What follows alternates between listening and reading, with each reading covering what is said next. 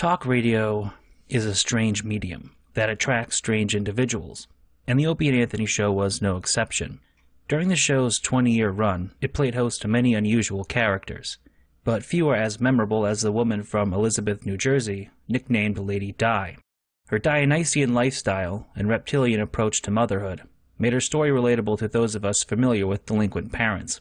However, she is probably more memorable to fans of the show because of the many bizarre and saddening details that were revealed about her life over the years.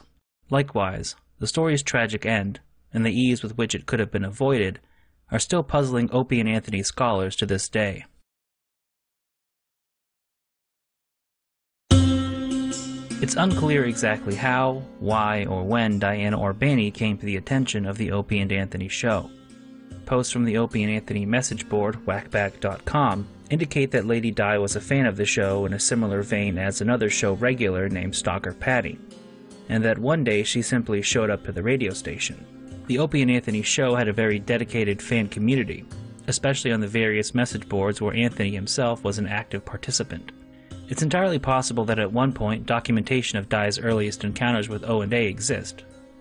Unfortunately, many of the early fan sites are long defunct, so these moments may be lost to time and the bowels of the internet. Former O&A producer Eric Nagel believes Di and her friend Marion may have been introduced to the show in late 1999. Even Greg Opie Hughes has stated that he cannot remember how he and Anthony were introduced to Di and her friend Marion, collectively dubbed the retarded Laverne and Shirley. What is known is that Diana was calling into the show as early as January of 2001, although Opie and Anthony already appeared to be familiar with Di, Marion, and several tropes associated with them. All right, 212-757-1027 if you want in today. Lady Di. Yes, hi. How you doing? Happy New Year. Welcome back. How's everything? Oh, just dandy. Oh, my God. You know, let me tell you something, guys. The commute home without you guys would be terrible. You know? Uh-huh. I mean, I was hearing the radio and I was fired. Huh? That's horrible. Lady Di, of course, really, really likes Anthony. A lot of listeners have my screen name. Mm-hmm. And we're keeping in touch with me. Okay. And I got privy to some information that I would like to share with Anthony. I haven't even told Anthony. Uh-oh. What information is that? Does this have to do with Lady Di? With me. It has something to do with Lady Di. All right. And okay. Lady what is Di, if this is true, you better not deny it. Go ahead, tell me. What? What? I have been informed that Lady Di, one half of the retarded Laverne and Shirley, you better stop that. Yeah. thinks that she has a shot at Anthony. Wait a minute. What happened? At some point afterward, Di and Marion appeared in studio for the first time. For longtime fans of O&A, this appearance is a surreal experience. Despite being nearly 20 years old, it bears the hallmarks of every Di and Marion segment that would follow it. Chiefly asinine and irrelevant babble that added nothing to the show. Did you really throw out Diane got him. What? Did you guys really throw out the cologne? Yeah, I hated your cologne present. That was Pierre Cardin. That was her right there. Opie? Yeah. Yes, Anthony. A lot of people would have wanted to get you guys like gift certificates or something. All right, listen, if you don't shut up, I will throw this. What? When Opie and Anthony ended the segment by leaving Di and Marion to host the show, we would witness the second of their defining characteristics, fighting with callers and delivering vicious comebacks. Mario, you're on the line. Yeah, how you doing? Okay. How you doing? Yeah, how much would it cost to F you two scrags in a dumper? How much would it cost to F you in a dumper, buddy? I don't know. How much you got? None of your business. I don't think you'd be worth a penny. Oh, come on. I'm worth more than that. I'm serious. I don't think you'd be worth a penny because I don't like your attitude. You got a bad attitude. What are you going to do? Hang up on him. Really, you got a bad attitude. I don't like people with bad attitudes. Serious calls, please. Because of their buffoonish stupidity and tendency to get into arguments with the audience, Di and Marion became frequent guests of the show. But it wasn't until September of that year that they had their first truly memorable moment, when they acted as Opie and Anthony's replacements at the MTV Video Music Awards. Although this event is remembered by 50-year-old fetus Jim Norton as the time Di and Marion prevented him from getting a photo with Mick Jagger, there were actually many hilarious moments to come out of their red carpet antics, such as Marion's questions for Suge Knight. Excuse me, you Suge Knight? What do you sing? I have no idea. Oh, Suge Day? Okay. Do we have a video camera for half this? Suge Knight's brother. All right, you two imbeciles. All right, leave the guy alone. Well, we're still waiting. They're special. They're special, sir. It's okay. They're special. Special. Little. We're very Hey, special. have you guys mugged anybody lately? Robbed anybody? Pickpocketed anybody? Marion. Shut up. The guys just. Haven't shot anybody? Maybe you better. Marion, maybe you better shut up now. Let's chill out a little bit, okay? The pair would also assume any black band they saw was Jay-Z or Cisco and accosted them with their catchphrase, Yin Yang Party. Hey, Jay-Z, yo, yo, yo, yo, yo, yo. Cisco. That's Cisco. That's Cisco. What I tell you? It's not Jay-Z and it's I have to run away. Hey, yo, yo, yo, yo, yo, yo, yo. I have to run away. Hey, Cisco. Can we interview you? Hey, who? Fat boy. How Fat are you? boy. Hey, fat boy. Yin Yang Party. After their brief brush with fame, Di and Marion began to view themselves as minor celebrities, as evidenced by their appearance on a roadshow Opie and Anthony did at Philadelphia's WYSP. Oh, my God. Here they are. Now they have catchphrases, and they're using them too much. Yeah, they don't even know how to deal with that. We don't use them that much. Hey, talk right into that mic. You slobber into that one, please. How you doing, Philadelphia? How are you? Hey, Philadelphia, hey. How you doing? Yin Yang Party. Oh, my God. Shut up. I swear to God, this is like an SNL bit, but it's the real damn thing. Fame had not made them any less stupid, it seemed, as after their appearance they were asked to read liners for the station, which went about as well as you can imagine. All right, you go first. All right. Hey, this is the retarded little Shirley From the Opie and Anthony Show, and you're listening to the Eagles football on 94 WYSP. Hey, this is retarded Laverne Shirley from the Opie and Anthony Show, and you're listening to Opie and Anthony on 94 WYSP. Hey, it's a retarded Laverne. Yeah, I know. She backed away. Just say that. Don't back away, Diane. Hey, it's the retarded Laverne and Shirley from the Opie and Anthony Show, and you're listening to the Eagles football on 94 WYSP. It was a small and seemingly innocuous statement made by Marion, though, that would prove to be frighteningly prophetic in the coming years. You had enough beer. Diane, we're here to do things. We're not here to say.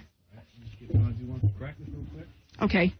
On the evening of the Philly Roadshow, Di became intoxicated to the point that she blacked out, got on stage during a bikini contest, and flashed the crowd her bubs. All right, here's Lady Di talking about the roadshow, dancing in the bikini contest. You're dancing pretty crazy out on that stage, like, naked. Oh, yeah. But it was a good time, right? Naked? I wasn't naked, was I?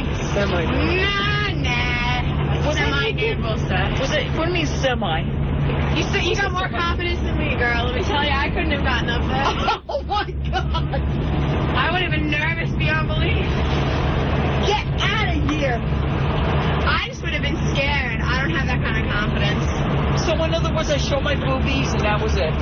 Nothing else, right? You don't remember? I remember that. So sorry that ass. I remember that. Yeah, well, you did a cute little bottom. Earl, shut up, Earl. Someone's laughing over here. Earl, that's all I showed was that. Nothing else. Maybe a little bit of my ass, but that was it. Oh, there's no such thing as a little bit of your ass. She has no clue what she did on the stage. No. Oh, wow. This kind of behavior could be written off as a little lighthearted debauchery if Di was a 20-year-old girl with no responsibilities. But it's important to remember that at this point in her life, she was a woman in her late 30s with an 11-year-old son. Still, her actions could have been forgiven if this was a lone incident. But it was not. 2 months later, Lady Di took part in the O&A message board Christmas party, which was also attended by Anthony. According to Anthony, she was incredibly drunk and performed an indecent act on a man in a snowman costume. Anthony, there's a picture up of Lady Di filleting a dog. It looks like you were telling the story earlier. You went to the opieanthony.com message board Christmas party. Yeah, and there was a Bar 9 here in Manhattan, and she was there, drunk off her ass, with the other retarded Laverne and Shirley member, Marion. And Lady Di was so drunk, disgusting drunk, that at one point a snowman, guy in a big fuzzy snowman suit, and she went up to the carrot-like nose on this snowman, Lady Di, all drunk and disgusting, and starts sucking on the nose. She's giving a Hummer to the nose of the snowman. And there's a close-up picture here where all you see is a reddish-orange thing in her hand and her big fat face wrapping her lips around it with fur on the other end. It looks like bestiality pictures that I have seen on the internet. Well, before they dump out, it's just a carrot. Right, it's a carrot. As 2001 turned into 2002, Di would call in several times, and each time she called in, she was berated by Anthony for her drinking problem and transgressions at Bar 9. One of these phone calls in early January was especially disturbing because of Di's obvious intoxication and the hysterical way in which she responded to the hosts. Hello? She's gone. How are ya? Oh, no. Who gave her this line? How are ya? Lady Di. How are ya? Oh, shut up. She can't even do it right. How are ya? Hey, you drunk? How you doing? Hey, stop it, Anthony, please. You sound hammered right now. Anthony, You're drunk right now. Oh, you disgust me. Listen to her. You're drunk. Rick says she's close No, to tears. I am not drunk. Lady Di, you're drunk. No, I am not. And you're annoying. We had a gig down at Bar 9. You know Bar 9? Down on 9th. Yeah. And we're there. My brother's there, so we're getting up on stage. We're playing some music and stuff. God, Anthony, and Lady Di gets up on the stage and becomes the most annoying twat. Anthony, she's drunk and she's singing. She wouldn't shut up. Anthony, see this? This is what I heard all night. Right now. And she's drunk again. She's crying, Aunt. She doesn't have to go on stage. Anthony, please stop it right now. You're hammered. Oh, she's crying. I am not hammered. Stop your whining. The midget's Private Pile. Shut up. You disgust me. Aunt, this is not right. She's crying. Oh, shut up. The midget's more Opie, together. Opie, save me, please.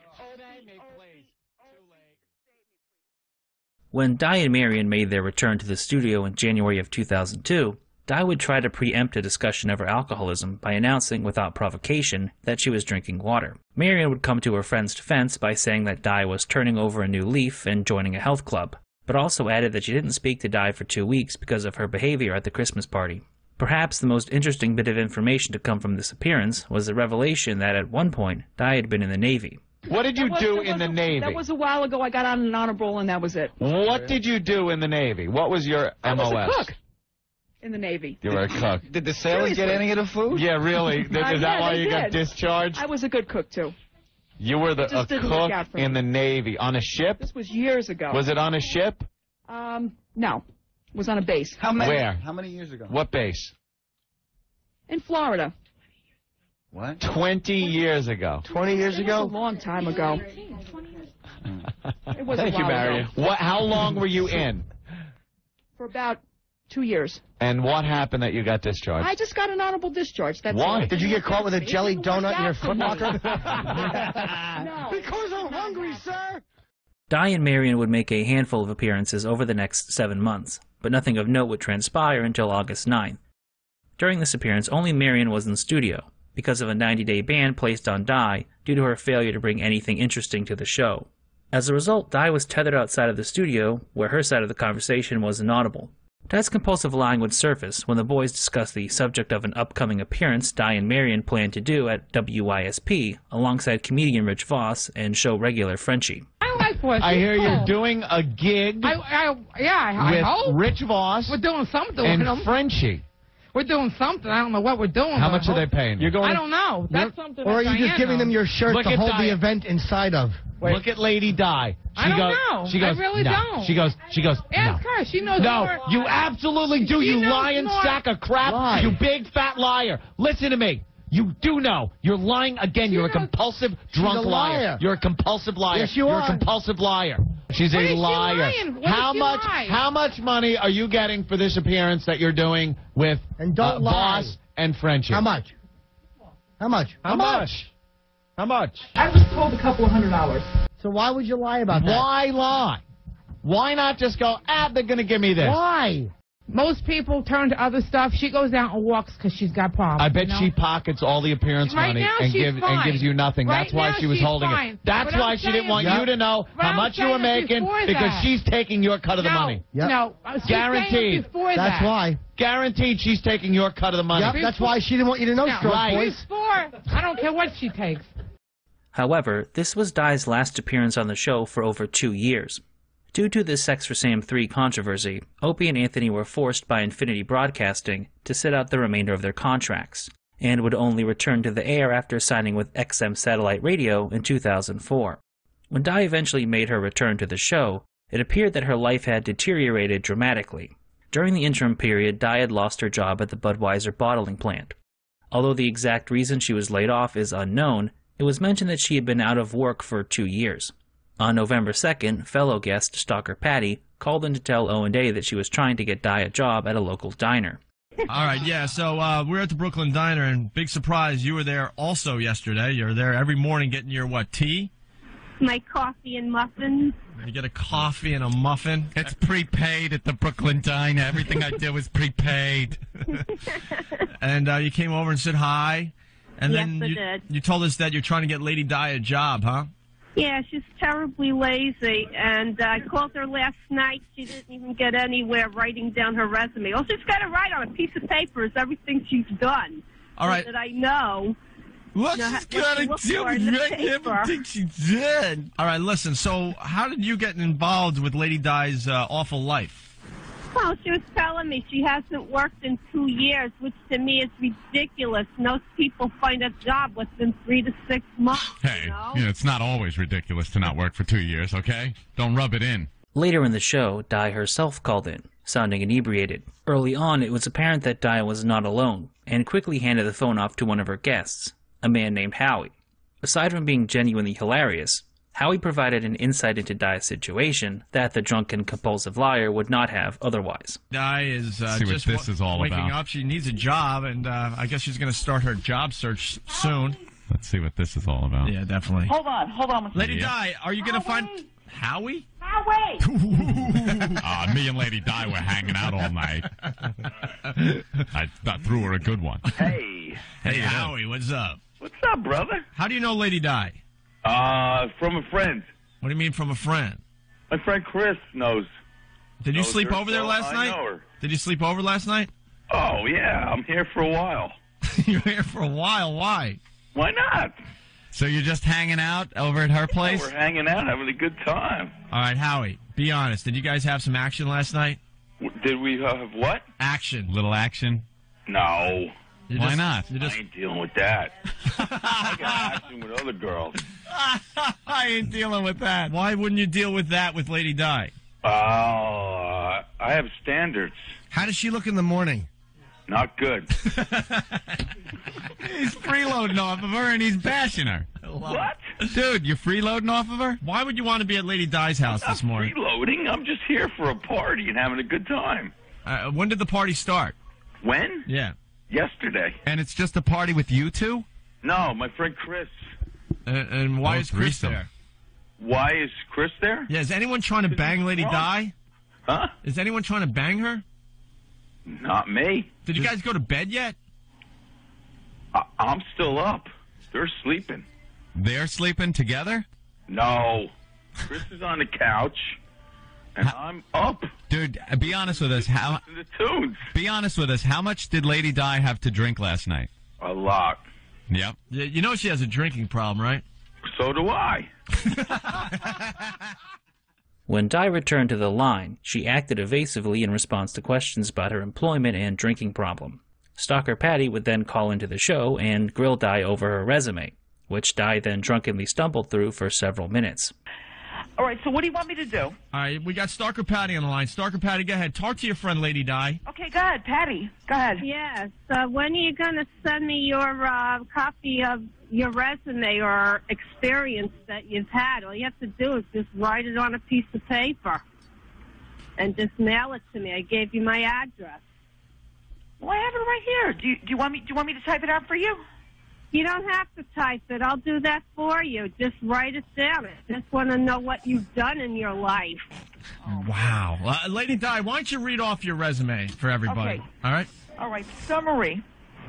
Production specialist with 17 years of experience, diverse experience in food production factory. What a mess. Demonstrated ability to operate and run packers, on cases machinery. The guy's still going. Hold on. He's throwing the same line in. I can't talk over here. Why? No, because my friend is eating something right now, and he's laughing at me. What's he eating? Your twat? Chinese food. Chinese food, okay. In the morning. Chinese food. Cold Chinese food in her all place. Drunk. All right. Demonstrated ability to operate and run packers, uncasers, labelers, fillers, and other type of state-of-the-art food production, robotic machinery. Look. A similar situation unfolded on November 10th, when stalker Patty called into the show and the topic of Di's resume was brought up again. Patty stated that she would go as far as to type the resume out, if only Di could write it down and send it to her. But 8 days had passed since their previous on-air conversation, and Di had still failed to send the resume to Patty. When Di called in to defend herself, Patty would reveal the reason Di had potentially been so hesitant to commit to finding a job. The office will be finished before she gets that resume. You know Fat, what lazy she told slug. me? What? You know what she told me that really bothers me? She says that if she has a job, she'll lose her public assistance. Oh, you're one of those people. Oh, you'd rather stay on the welfare. And that might be a hesitancy that you get so dependent on something, you know? Yeah, that's right, Patty. I'm not saying anything. Oh, she doesn't want to lose her public assistance. So you'd rather stay on the welfare than get a job? Well, you know, let me tell you something right now. I'm looking out there. Even if you're not familiar with the Lady Di story, you have probably already connected the dots and come to an alarming conclusion. How does a woman with a teenage son refuse to find a job for 2 years while having men over at her apartment, smoking and drinking at all hours of the night? Just answer questions I'm fine. as smoothly And as my that. kids will be back over here. You're There's not no doubt about fine. that. You can't smile and go, I'm fine. Things aren't fine. Wait, I just Until heard you. accept that. You did lose your kid, right? No, I did not. But he's not living with you right now? Well, actually, he's with my father, but I did not lose him. All right. Why is he with your dad? Because he's with my dad. I guess, you know, I don't know. We're financially stable right now over there. Well, then why don't you stop drinking and you can work that out? You got it. I think I should. Stop drinking and having these guys over your house. Oh, well, you know, the guys are my friends. Oh, well, you know. Yeah, great friends. They stay up drinking and smoking all night. No, they don't.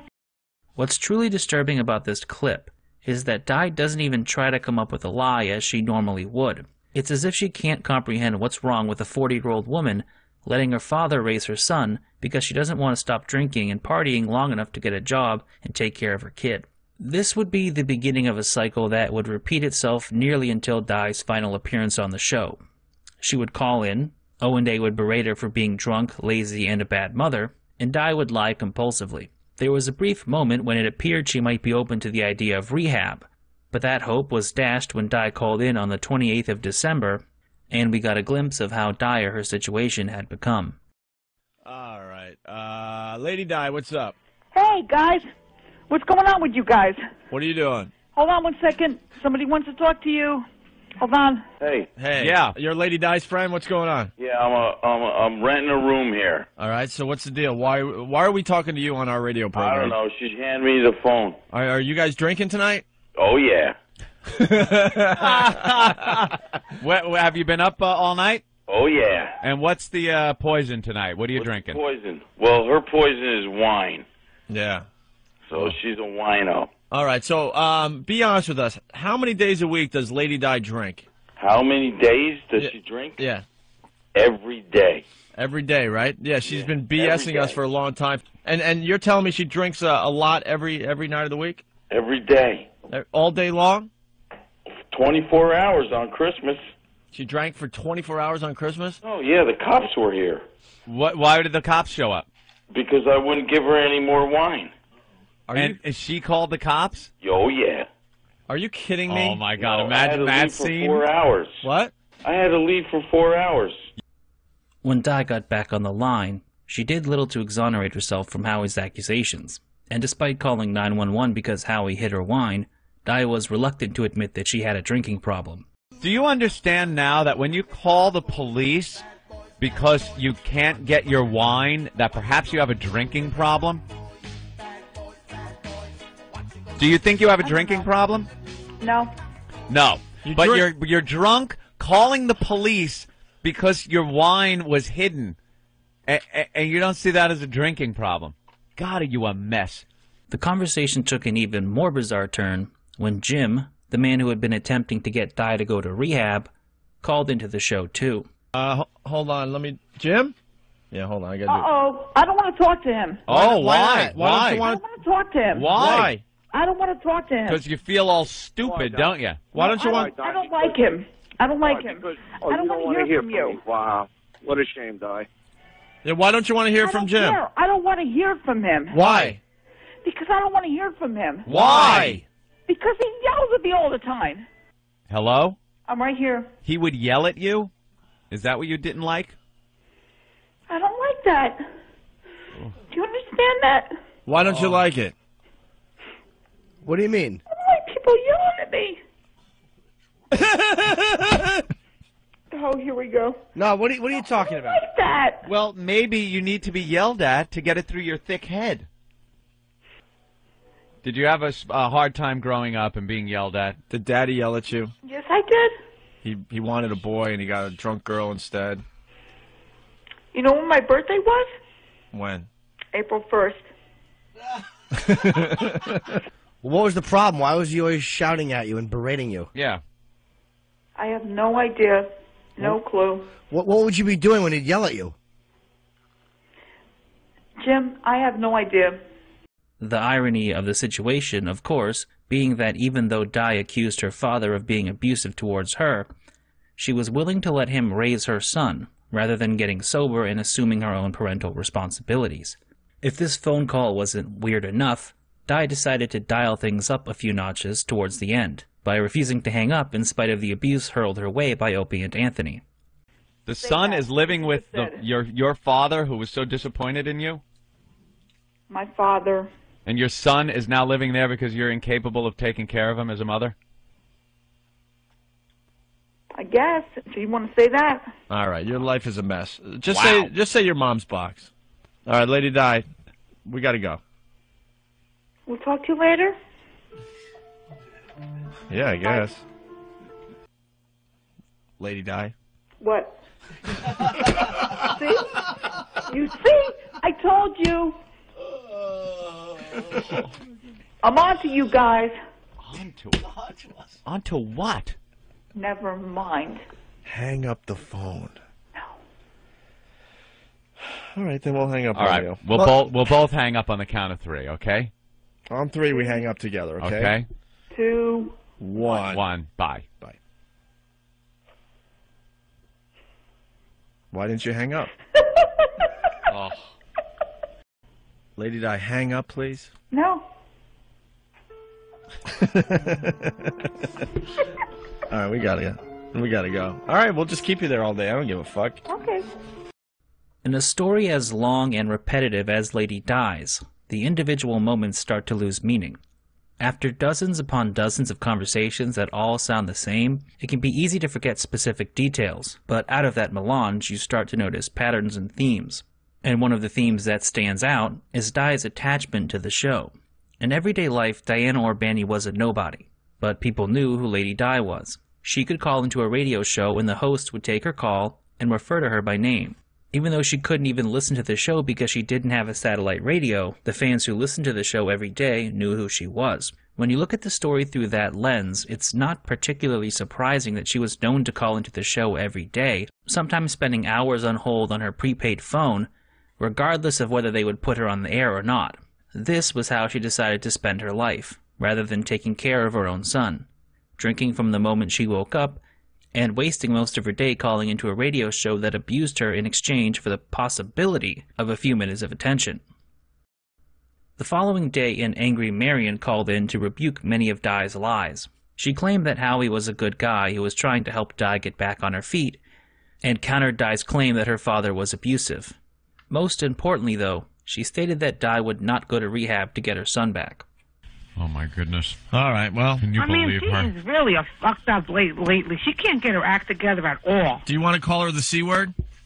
I'm saying fucked up person. I'm not calling her that. You don't want to call her the C word? No, because that's too harsh. But I keep telling her, knock the crap, do something. They want her to go to rehab, to get her kid back, and she won't. She won't do nothing.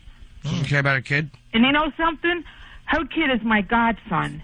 And you know what she's mad now? She's mad at me in a way because, you know what? I got a MiFi for Christmas, and she can't listen to you guys only when she calls the show. Wait, Marianne, you're her godson, the kid's godmother? I'm the godmother. That's a very important, that's a very sacred thing to the Sicilian people. The kid's staying with her father, and her father's cool.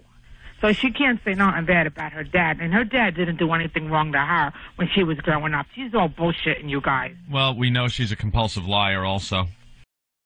For the next few weeks, Di's son would become the focal point of the conversation whenever she called the show. Attempts to get any information out of her typically proved fruitless, as Di was reluctant to explain why her son was no longer with her. So the conversation would devolve into Opie, Anthony, and Jimmy calling her an unfit mother and an alcoholic. Do you know that you're a waste of space? Out of touch. I am not a waste of You do realize that, right? You offer nothing to yourself, nothing to your son, nothing to your father, nothing to your friends, nothing to society. You offer absolutely nothing. As mentioned earlier, this is a cycle that repeated itself to the point that it became a running joke on the show that every one of Di's phone calls sounded the same. Nevertheless, there were, mixed into the white noise that comprised the majority of her appearances, a few noteworthy revelations. And it wouldn't take long for another one of these bizarre details of Di's life to surface. It started on January 14th of 2005, when Opie asked Di if something ever happened to one of her roommates that resulted in Di or her other roommates being questioned. So how long have you been living with roommates? With the roommate? Yeah. About a couple of months. No, but over the years you've had roommates, right? Well, my husband, my ex-husband. Is it true you had roommates when you were working at Budweiser? Yeah. I had one roommate when I was working at Bud. Oh, you did. And what happened to that roommate? I don't know. He Liar. stayed here for a couple of weeks. What? He stayed here for a couple of weeks and then he left. And then what happened to him? I don't know what happened to him. He left, Opie. You never had a roommate that might have had something happen to him? No. Like what? What would happen to him over here? Never questioned by certain authorities? No. No, huh? Well, I never had anybody, you know. I mean, he just took off. He just said, I okay, got I'm some, going to go. And I got said, some, okay, go. I got Go ahead. some really good information. You're sure? Yeah. That you were never in a situation where one of your roommates had something happen to them? No. And that you and maybe another roommate were questioned by the authorities? No. Di averred that she did not, but a little later in the conversation, Opie asked the same question again. This time, Di admitted her roommate had been questioned by the authorities at some point, but when pressed for more details, Di seemed confused and unable to provide a straight answer. It's supposed to be. Did you ever have a roommate where something happened to him and you guys were questioned? Yeah. Now it's yeah. No, it's yeah. I got You really. want me to tell you? Listen, I got really good info. So we're gonna gamble. Go ahead. You either tell the story, or if you lie about it and we find out that it was true, then you're dead to us. We're sick of your lies. I'm not lying to you. So instead of me giving the info to the entire country, why don't you tell everyone what happened to one of your old roommates? She says I'm not lying, yet she said, no, it didn't happen, nothing, and now... Wait, hold on. The old roommate that I used to have over here Right. left. Okay. No cops were called, nothing. What happened to him? He just left. He got a job and he left. That's it. How do you get a job if you died? No one died over here. 3 days later, Marion called in to ask Opie and Anthony to leave Di's son out of their arguments with her, and stated that Di's son was better off living with her father. However, the conversation took a bit of a turn when Opie asked Marion the same question he had asked Di about something happening to one of her roommates or boyfriends. All right, Marion. He really is. He's doing good. Marion, really fast, because I think Lady Di was lying to us. Did she ever have a roommate or a friend or an ex-boyfriend that died? No. Nothing like that. No, I'm going to tell you, Peter's father died. Who's Peter? Her son's father died years ago. But they weren't together when he died. Was it under any type of wacky circumstances? No, they were not together. But how did he die? He, long story, but he got sick and died. Of what? Of die. No, he did. He had a lot of problems, and he was in and out of hospital. This is going back when the kid was a baby. So there's no one that may have been involved with a train. No. All right, because this story gets more and more interesting, and that's the only reason we have you on today, by the way. Although Opie and Anthony obviously knew more than they were letting on, Marion continued to be vague about how the father of Di's son had died. Only moments later, the full details were revealed when Opie read an email from Stalker Patty. Stalker Patty, who has become friends with the retarded Laverne Shirley, wrote an email to Ben, and she writes, if she's listening, maybe she could give us a quick call. I had a talk with Lady Di. I hope I'm not crossing the line on this. I think the incident that you guys are referring to was brought up with her on the air involved a boyfriend she had 15 years ago. Well, that was Peter's father. She got pregnant by him and had her son. Soon after, they'd broken up, and she never saw him again. In October, around the last 2 weeks of... In October, around the last 2 weeks of October 2001, to be exact, this guy committed suicide by jumping in front of a train. I don't know if he did that, but he did die. The story was reported in the Star Ledger. Oh! Which is a New Jersey newspaper. He did die, though, but he was... If you say that again, I'm going to throw a CD at your fat face. I'm trying to tell you something, though. He took care of his kid until he died.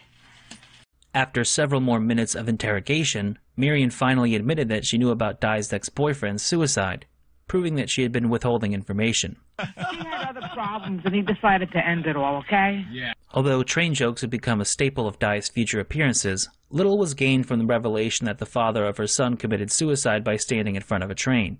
Di's appearances on the show quickly returned to the previously mentioned cycle, with only meager bits of new information being revealed over a period of weeks. Such as Di's estimate that her welfare would be running out in a few months, and Marion's statement that Di was undergoing some vaguely defined job training program.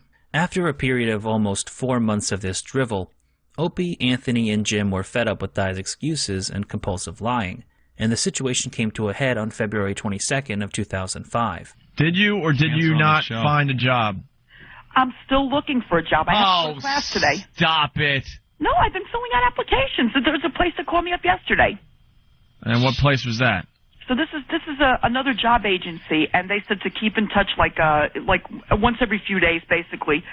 For them to there's a job that's close by, so for them to, give me a job. And even the people with the kindest hearts that listen to this program are not buying your crap anymore. It's the truth. It's not the truth. Yes, it is.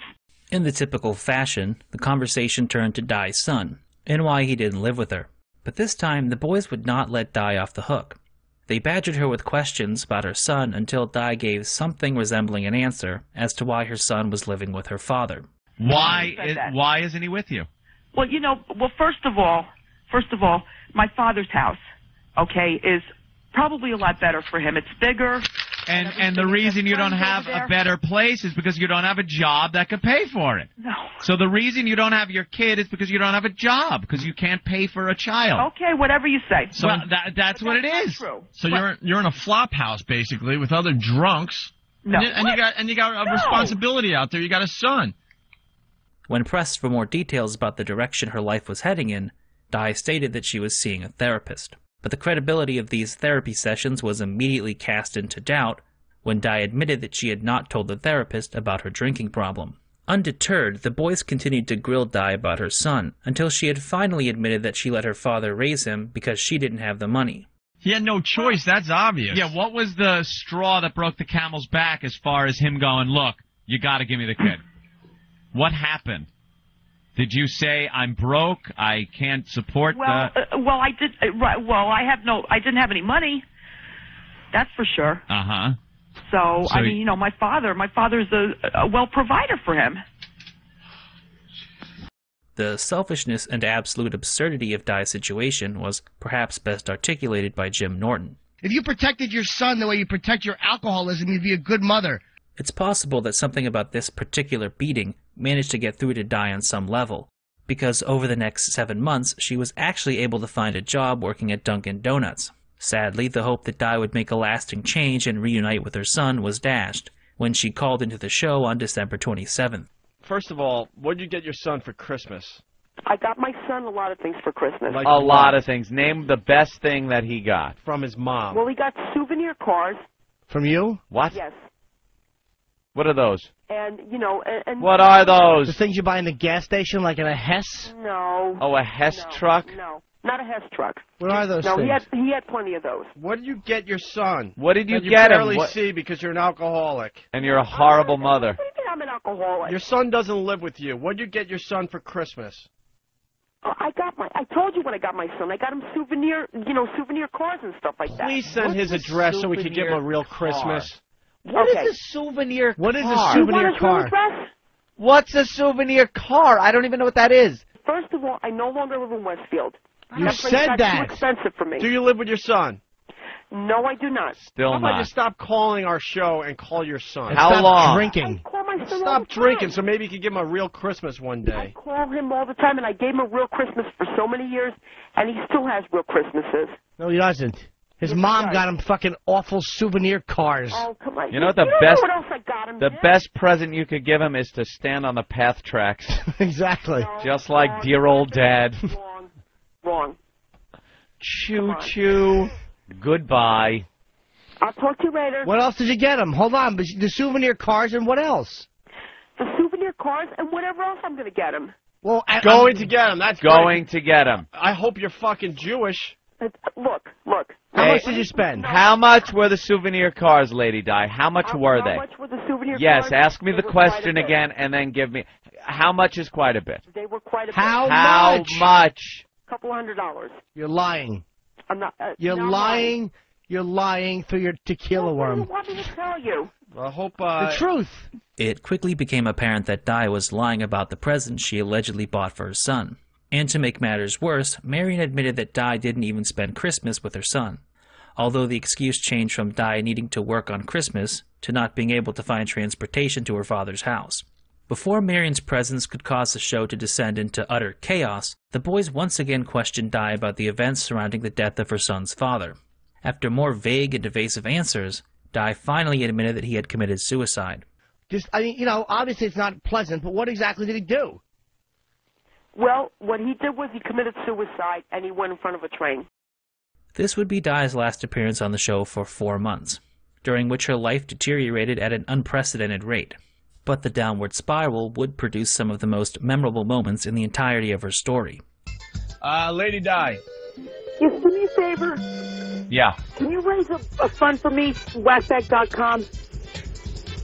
Please? No one requests the funds. They usually come up because people have sympathy for somebody. No one really has much sympathy for you because we've tried to help you in the past, and you've been so stupid and arrogant and lying to yourself. I'm not lying to anybody. I'm not You're a drunkard. You're a drunk. We told you are. We told you were going to lose your fucking house and everything in your life. And look, ta-da!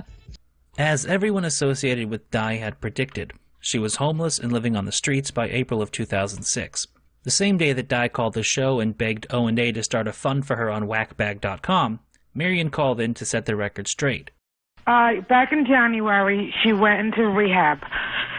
They gave her medication to take, to get off the alcohol. She couldn't handle it, and she just wanted out. She went a little nutsy at the end of, the 28-day program that she was supposed to go through. At the end, I figured beginning of February, she started to tell me about this medication that they give you to wean you off the alcohol. I know all about it, right? I said, we'll take it. She was taking something else, too, for her anxiety. I says, this is to help you. I says, take it. I said, stop being nervous. Stop worrying about this, how you feel. If it's too strong, ask for something else, right?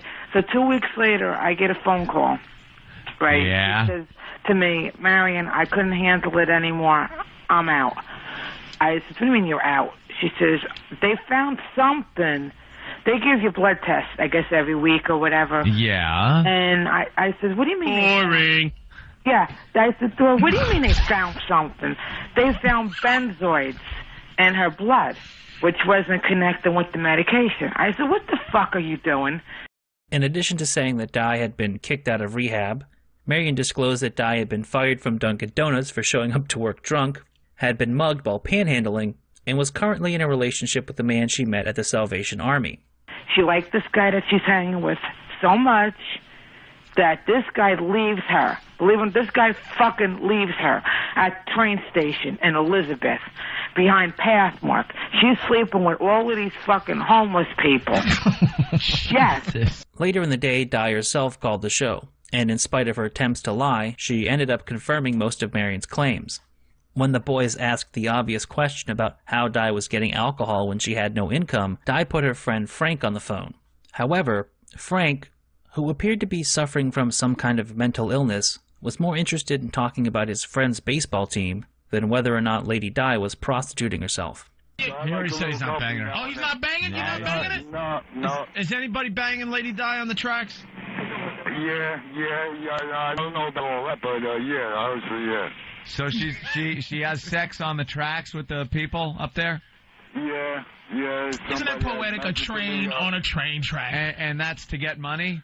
Yeah, she's right. She tries to get money so she can, So she gives blowjobs or I don't know all that now. Like I said, I'm only new with her, and I ain't trying to go that way. But how do you know that? Has she told you that she has had sex for money on the tracks? No, he used to be on my baseball team.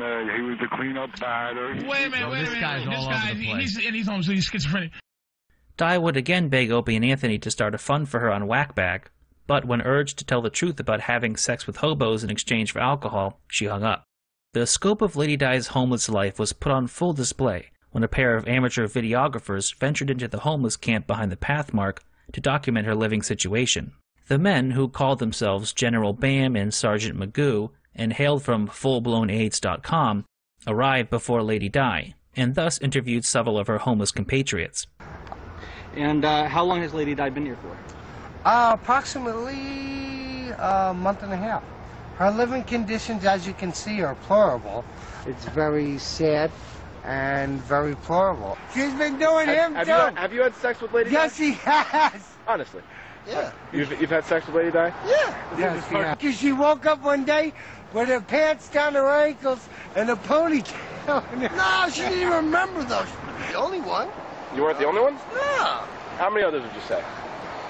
One, two, three, that you know of. I mean, Six total. About six. Three. About six. Lady Di is going to kill us. Three I know of for sure. Three you know of for sure? Yeah. When Lady Di eventually made her presence known, she was visibly dirty. Opie and Anthony, please, you got to help me out. You have to help me out. Because I don't know how much longer I could live like this. After once again begging Opie and Anthony for assistance, Di would admit to having an intimate connection with a man known as the Romeo of the Railroad. Are you two, intimately involved with each other? On an adult basis, not anything nasty or anything. But... There goes Romeo of the Railroad. Upon their return to the Pathmark-adjacent shantytown, Di confirmed the claims about her relations with other vagrants. Is there a reason why that bed is broken? Yeah, they've been fucking too much. We got another guy. They've been fucking too much?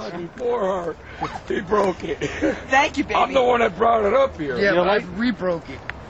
I made $6. Hey. Once settled in and properly libated, Di opened up to questions about her current condition, although as usual her answers were evasive and she took no responsibility for her own predicament.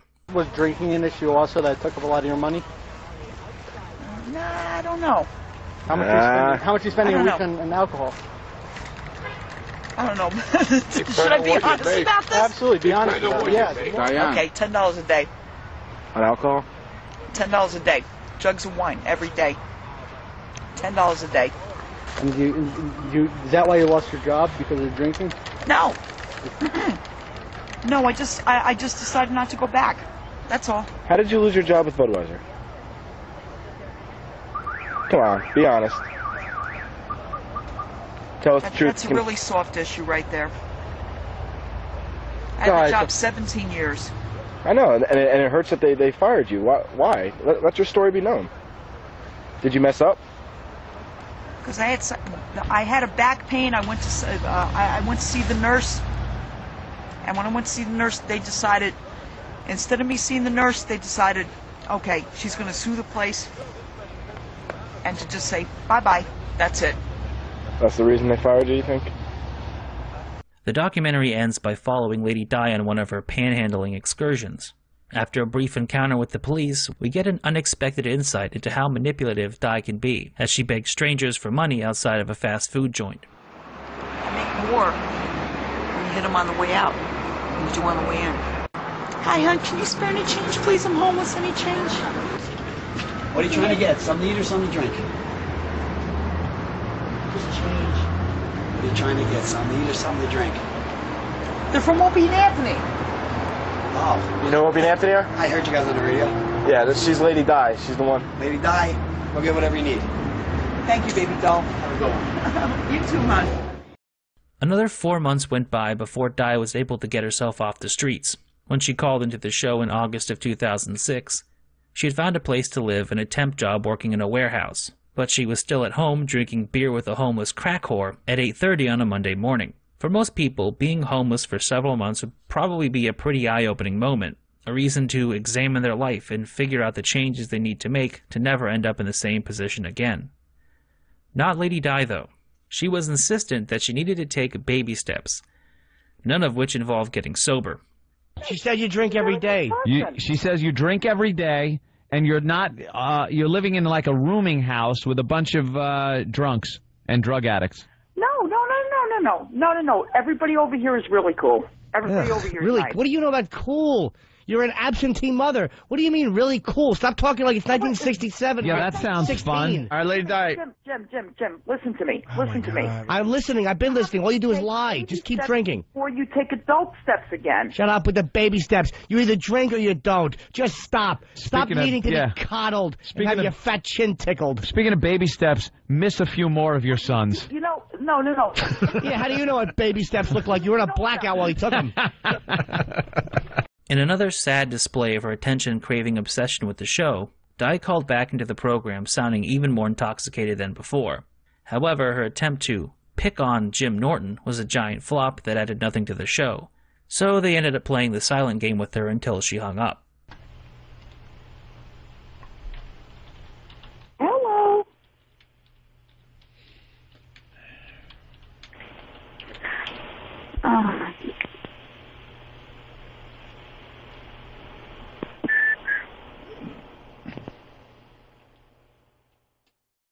Di's obsession did not diminish in the following 2 months.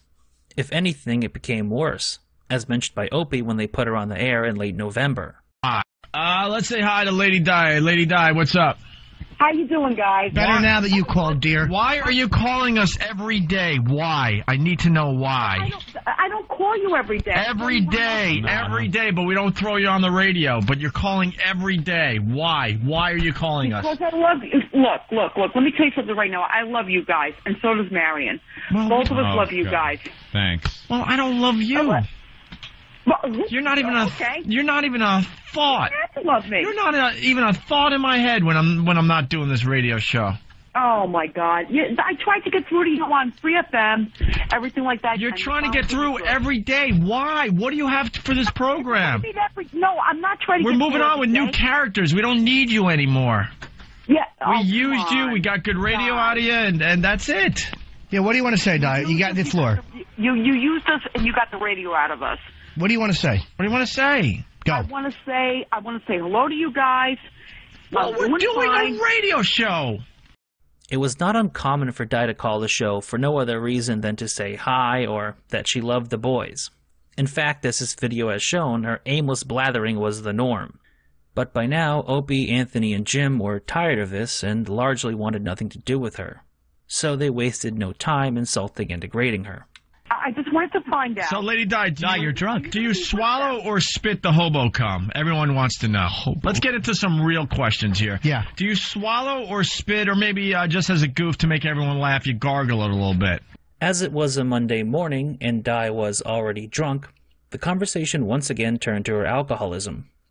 Di attempted a feeble defense of her drinking, but ultimately admitted that she was doing nothing to curb her alcohol consumption. Answer my fucking question. You don't see a problem that you're drinking this early in the morning? Yes, I do. All right. So why are you doing it? Because I don't know. I just figured I'd get up and have a beer. Because you don't know. Do you understand? Most people don't think like that. Why do you think you think like that? Do. Why don't you say it? Say it. Say it. Why do you do it? I'm an alcoholic. Yeah. What are you doing about it, Lady Di? What are you doing about it? Well, not really much. Mulling it over with a couple of beers. You know, I want to know what are you doing about it. Opie asked a very good question. What are you doing about it? Nothing much, really. Well, then why did you just say you were doing something about it? I don't know. What can I do about it? From here, the call becomes pretty vicious. Jim Norton, in particular, spends much of the conversation telling Di that her son must hate her for being an alcoholic flop of a mother. Because you're fucking bumbling around from shitty temp job to shitty temp job, and everybody has reached out and tried to help you and get you into a rehab. And you're a self-centered fuck, and you don't care about your own kid, and your fucking ex-boyfriend didn't give a shit about the kid, so he fucking bit the fucking front end of a train to get away from you. That's how awful you are. That guy abandoned his own kid to get away from you, you self-centered, drunken sod. Shut your face. Your kid hates your guts. He doesn't love you. He doesn't think it's charming that mom walks in. You're not a charming drunk. You're a dirty-faced, horrible-toothed, bad-breath fucking sot. And he hates your guts deep down. He resents you. What's your son's name there, Lady Di? We forget. Peter. Peter. Peter hates you. This prompted Marion to call into the show and ask the boys to leave Di's son out of the discussion. But as the conversation progressed, it became obvious that Marion was enabling Di's behavior by making excuses for her drinking problem. Marion, are you working on what you're going to say at Lady Di's wake? No, because you know what? Diane doesn't drink as much as she used to, okay? You know what you are? You're an enabler. I was going to say it. You're an enabler, Marion. You're a codependent slob and an enabler. Your friend is drunk on a Monday morning. It's not her fault. And you're going to sit there and say she doesn't drink as much? It's not her fault. Not her fault. Shut your fat face. Predictably, though, the addition of Marion to the dynamic transformed it into a cacophony of bird-brained yammering. Amidst the chaos, Opie made a fairly astute observation about the role of Di and Marion on the show. Marion, here's a taste of reality. You used to do some fine bits with Lady Di, absolutely. But then Lady Di's drinking got completely out of hand, where she lost her kids, she lost her job, she lost a sense of reality, where she ended up living on the track, sucking on hobo cock and swallowing hobo cum. And that's the only thing that is now interesting about Lady Di, and that's why she continues to be on the show. But as far as doing bits for this fine show called the Opie and Anthony Show, it's long over. Yeah. When Marion finally hung up, O&A decided to pretend that Di was no longer on the line. As the boys ignored her presence, Di was left to helplessly plead for attention in what was a surprisingly poignant reflection of her years-long obsession with the show. All right, so we're going to take a break, and then we're going to continue with the Opie and Anthony Show with this Kramer thing. Listen, Opie, the Michael Richards Kramer thing with the N-word tirade on stage at the Laugh Factory in L.A. And by the way, a special surprise. Yeah? We have some delicious cupcakes. Oh, no, she did not. Cake Girl's back? Yeah, she had a problem last week. Yeah. Which is why she was on her way over with cupcakes, and then, See, this is why we don't need Lady Di anymore. We got new characters to exploit. Yep. Cake lady or cake girl. You need me. Cake Girl rules. Yeah. Cake She made an awful cake. Yeah. It was just a horror. Di did make one final call into the show in late 2006. But after stating that she was going to buy her son a $50 gift certificate for Christmas, she was quickly hung up on. This marked Di's last appearance on the show for nearly 7 years.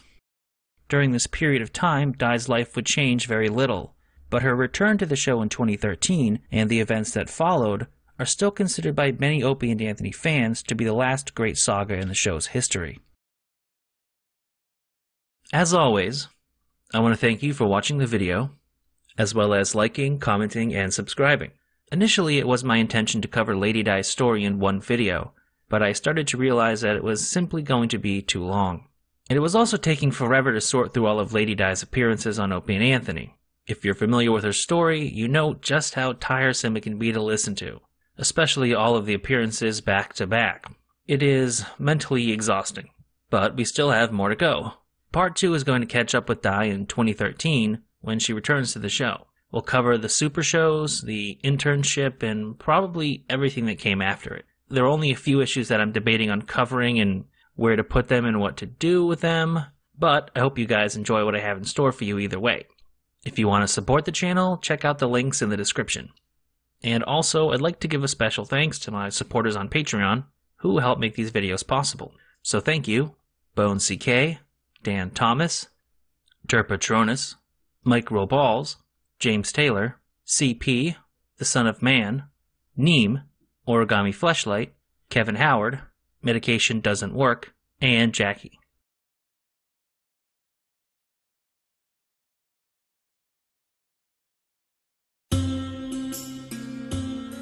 In the first episode of this series, we delved into the murky origins and subsequent downward spiral of Diana Lady Di Urbani, how she went from a fan of Opie and Anthony with a seemingly stable life to a delinquent mother who ended up living on the streets. For a period of 6.5 years, Lady Di would not appear on the Opie and Anthony show. What happened during that time frame still largely remains a mystery, and only fragments of the story have ever come to light. However, in May of 2013, Lady Di decided to call into the Opie and Anthony show again. The events that followed would go down in Opie and Anthony history as one of, if not the best bits the show has ever produced.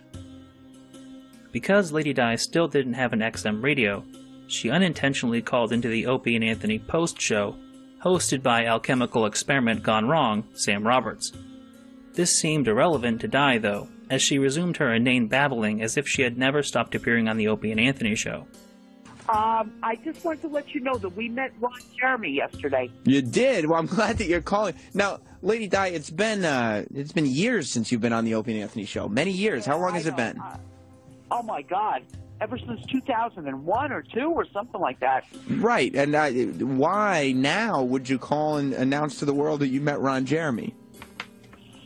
Well, because, well, there's 2 reasons. Because I miss those guys. Okay. Yeah. And I don't have the XM satellite radio, so I can't even listen to them. The one that has the XM satellite is Marion. Right. Not you, Lady Di. Yeah, no, I don't have it yet. No. As the conversation progressed, it became clear that Di's life had remained virtually unchanged since they had last spoken to her. Di seemed characteristically confused during this phone call, and failed to give consistent dates for anything, possibly because of her compulsive lying or her deteriorating mental faculties. Either way, we learned several things about her living conditions that I will go over briefly here.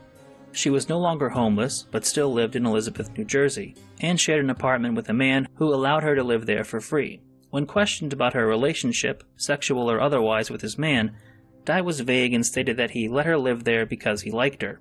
Even though Di gives conflicting dates, it seems that the man in question was the one she was living with back in 2006 when Di said she needed to take baby steps to address her drinking problem. Speaking of which, Di was still not sober. She was doing nothing with her life other than watching the Monkees TV show, and had been out of work for 4 years. This raised some obvious questions about what Di was doing for money, which resulted in a disturbing answer. What do you do for an income? For the income... The income, the money, the beer money, as it were. I really don't want to mention this. Go ahead. All right. For the income right now, right. I'm living off of my dad's money. Oh, did your dad pass away? Yes, he did. I'm sorry to hear that. Wait, please don't tell O&A that. I won't. It's between you. It's between you and I, Lady Di. This is an intimate conversation. Right. So that's the only income I have right now. Okay. The inheritance Di received will be a thread that runs through this entire video, so try to keep it in the back of your mind. Needless to say, this revelation prompted a response from noted mother abandoner Anthony Cumia, who was listening to the after show on his way home. Now, the weird thing, don't even worry about it, Lady Di. I mean, we're just catching up, figuring out what's going on in your life. And actually, I got a text from Anthony, of all people. Anthony from Opie and Anthony, who writes, ha ha ha, her dad's money, she's a fucking bum. Oh, no, get out of here. No, that's what he said. Yeah, on the text message. He's probably just joking, though. I don't see an LOL, but I think he's just kidding. Although this conversation did produce a few new pieces of information, it's remarkable how similar it is to every other Lady Di phone call. I didn't devote much time specifically to the tropes of Lady Di phone calls in Part 1, But virtually every single one involved Di making up excuses for her drinking and unemployment. In 6 years, nothing had changed, and when she was questioned about looking for work, her answer was almost identical to something she would have said over a decade ago. Why is it taking you so long to get a cash register person job? I don't understand. No problem. No problem. I have no idea, because every store that I go to, everything that I go to, they either have the computers, you have to sit there for 45 minutes, right, to fill out applications and stuff like that. You don't have that kind of time? Why, is the Monkeys on? They're on the weekends. Oh, so during the week, couldn't you take... You could even tell Anthony that one, too. Right, okay, well, good. I mean, he'll really get a kick out of that. And if you're listening, the Monkeys are on the weekend. Now, the question is... And during the week is the Partridge Family. Of course it is. The question is, if you have time to watch shows that are literally 30 and 40 years old, do you not have 45 minutes out of your day to fill out a job application? Yeah, I do. Perhaps because of how random and out of the blue this phone call was, it grabbed the attention of Opie and Anthony, and by the next day they were already saying they wanted to have Lady Di in the studio again. Later that day, Di called in for the second time since her hiatus, and it didn't take very long for the show to fall into the familiar rhythm of asking Di about her job search, with predictable results. I want honest answers, Lady Di, because we got to figure this out. Why aren't you working? Why am I not working? Right. Why are you not working? That's the question I asked that you just repeated. Yes. First of all, okay, I do fill out applications. Oh, yeah? When was the last application? I have not been, the last application I filled out was about, oh my God, let me think, about maybe... Who was in office? About 6 months ago. 6 months ago, you filled out an application. For where? At a liquor store. At a liquor store. That's the one place she's applied, because it's the place she mentioned yesterday. Right. Things took a more interesting turn when the conversation shifted to the old question of her relationship with her son, who by this point was in his early 20s. He's pretty happy where he is. Where is he? He lives in Linden. He have his own place? No. My friend has her place over there, so he's staying with her. He's staying with a woman?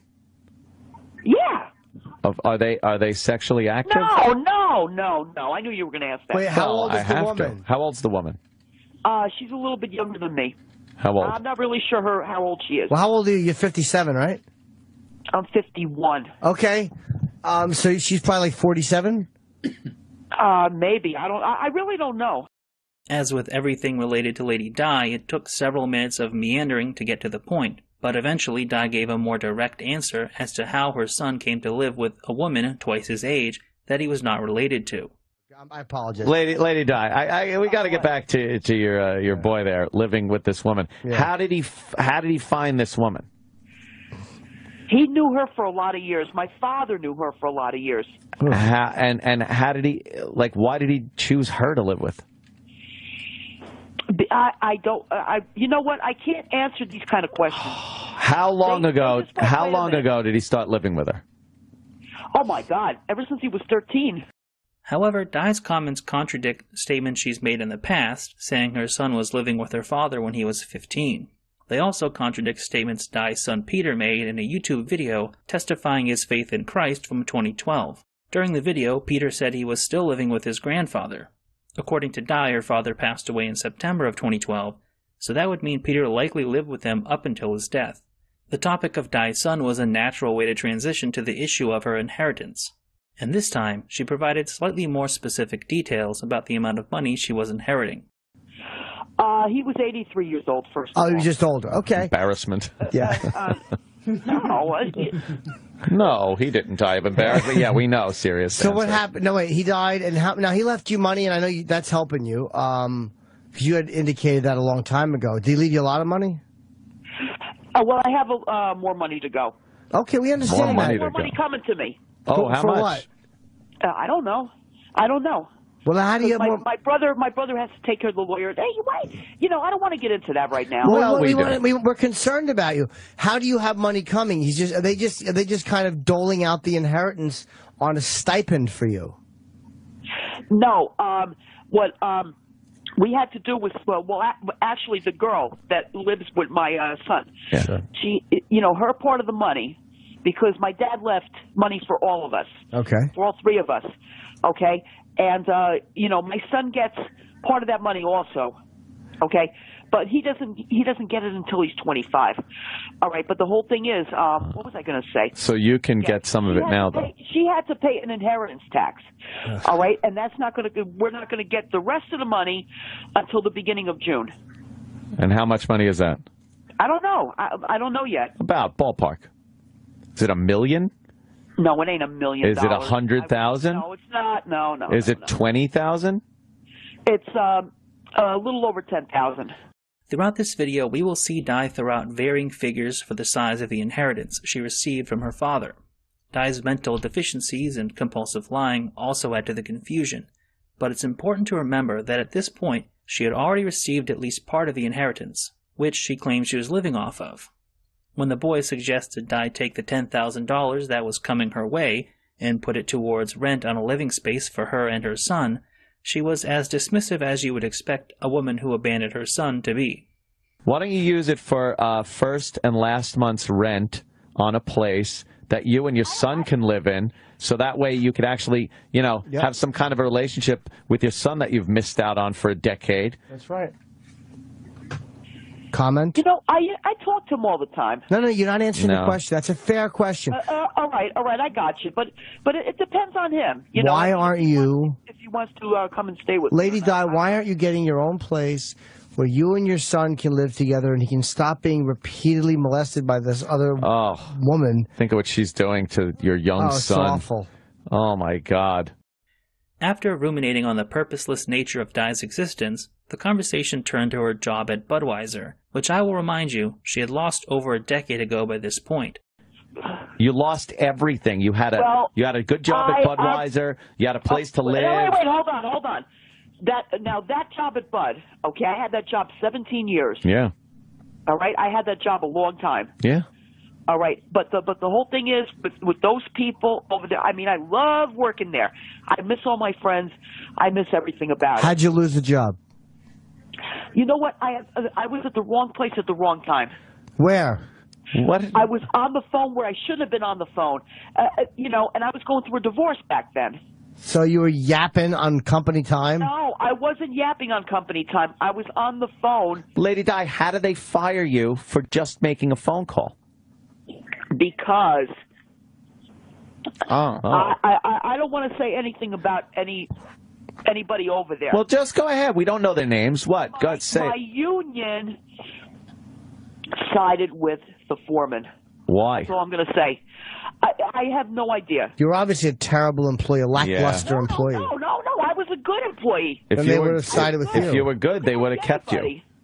If you don't believe that Lady Di was a compulsive liar, this was at least the third different explanation she gave for her firing from Budweiser. During the Homeless Cribs video, she said that she hurt her back, and the company fired her because they feared a lawsuit. Then during the intervention Opie and Anthony held for her in 2006, Di stated that she was let go as part of a series of layoffs at the company. And in this clip, she made up some bullshit story about being fired because she was on the phone with her lawyer, which we know is a lie, because when she called into the show drunk in January of 2002, the divorce had already been finalized. Okay. Why are you crying? Is somebody Listen, installing what's the matter? a mirror? How's that divorce working out for Tom you? Heck's son. Hey, how's that divorce working out for you, Lady Di? The divorce is done.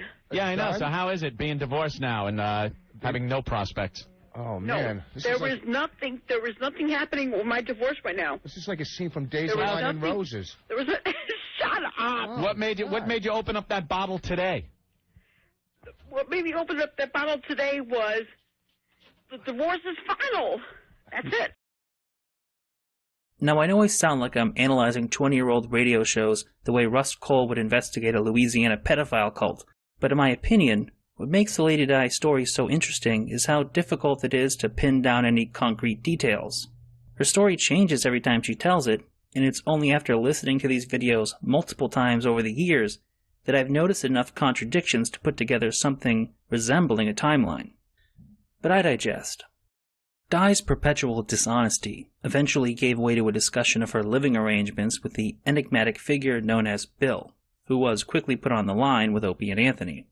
And how long have you known? Because we've known her. We feel like that she's slipped a little bit over the last few years. And how long have you known her? I mean, because she wasn't always like in this kind of trouble, you know. I've known her 6 years. She's been with me 6 years. No, she's kind of like your girlfriend, right? We understand that. Yeah, something like that. Yeah, it's nothing wrong with that. I mean, we you know, you got to stick it somewhere. I mean, why not? No, not that way. No, I know what you're saying, but I mean, there was always the rumor that she was a three-holer. We didn't know if that was true or not. She's doing all right. Why? Now, does she? Let me ask you, Bill. We're a little concerned about her drinking, not just your seeds, but does she drink more than she should? Oh, you can answer that question yourself. See, that's what we're concerned with. Like, you know, we don't mind the fact that, okay, she's going to lounge around and watch the monkeys and take unprotected, you know, load after load from you. But is she going to do anything to better herself? Oh, you have to ask her that. But no, you seem like a good guy. I mean, you seem like a good dude. Like you care about her. And I mean, she's obviously not just a jizz rag to you. Which now. From Bill, we learned that he had known Di for 6 years, which roughly tracks with Di's assessment of their relationship. Bill was retired and living off a pension.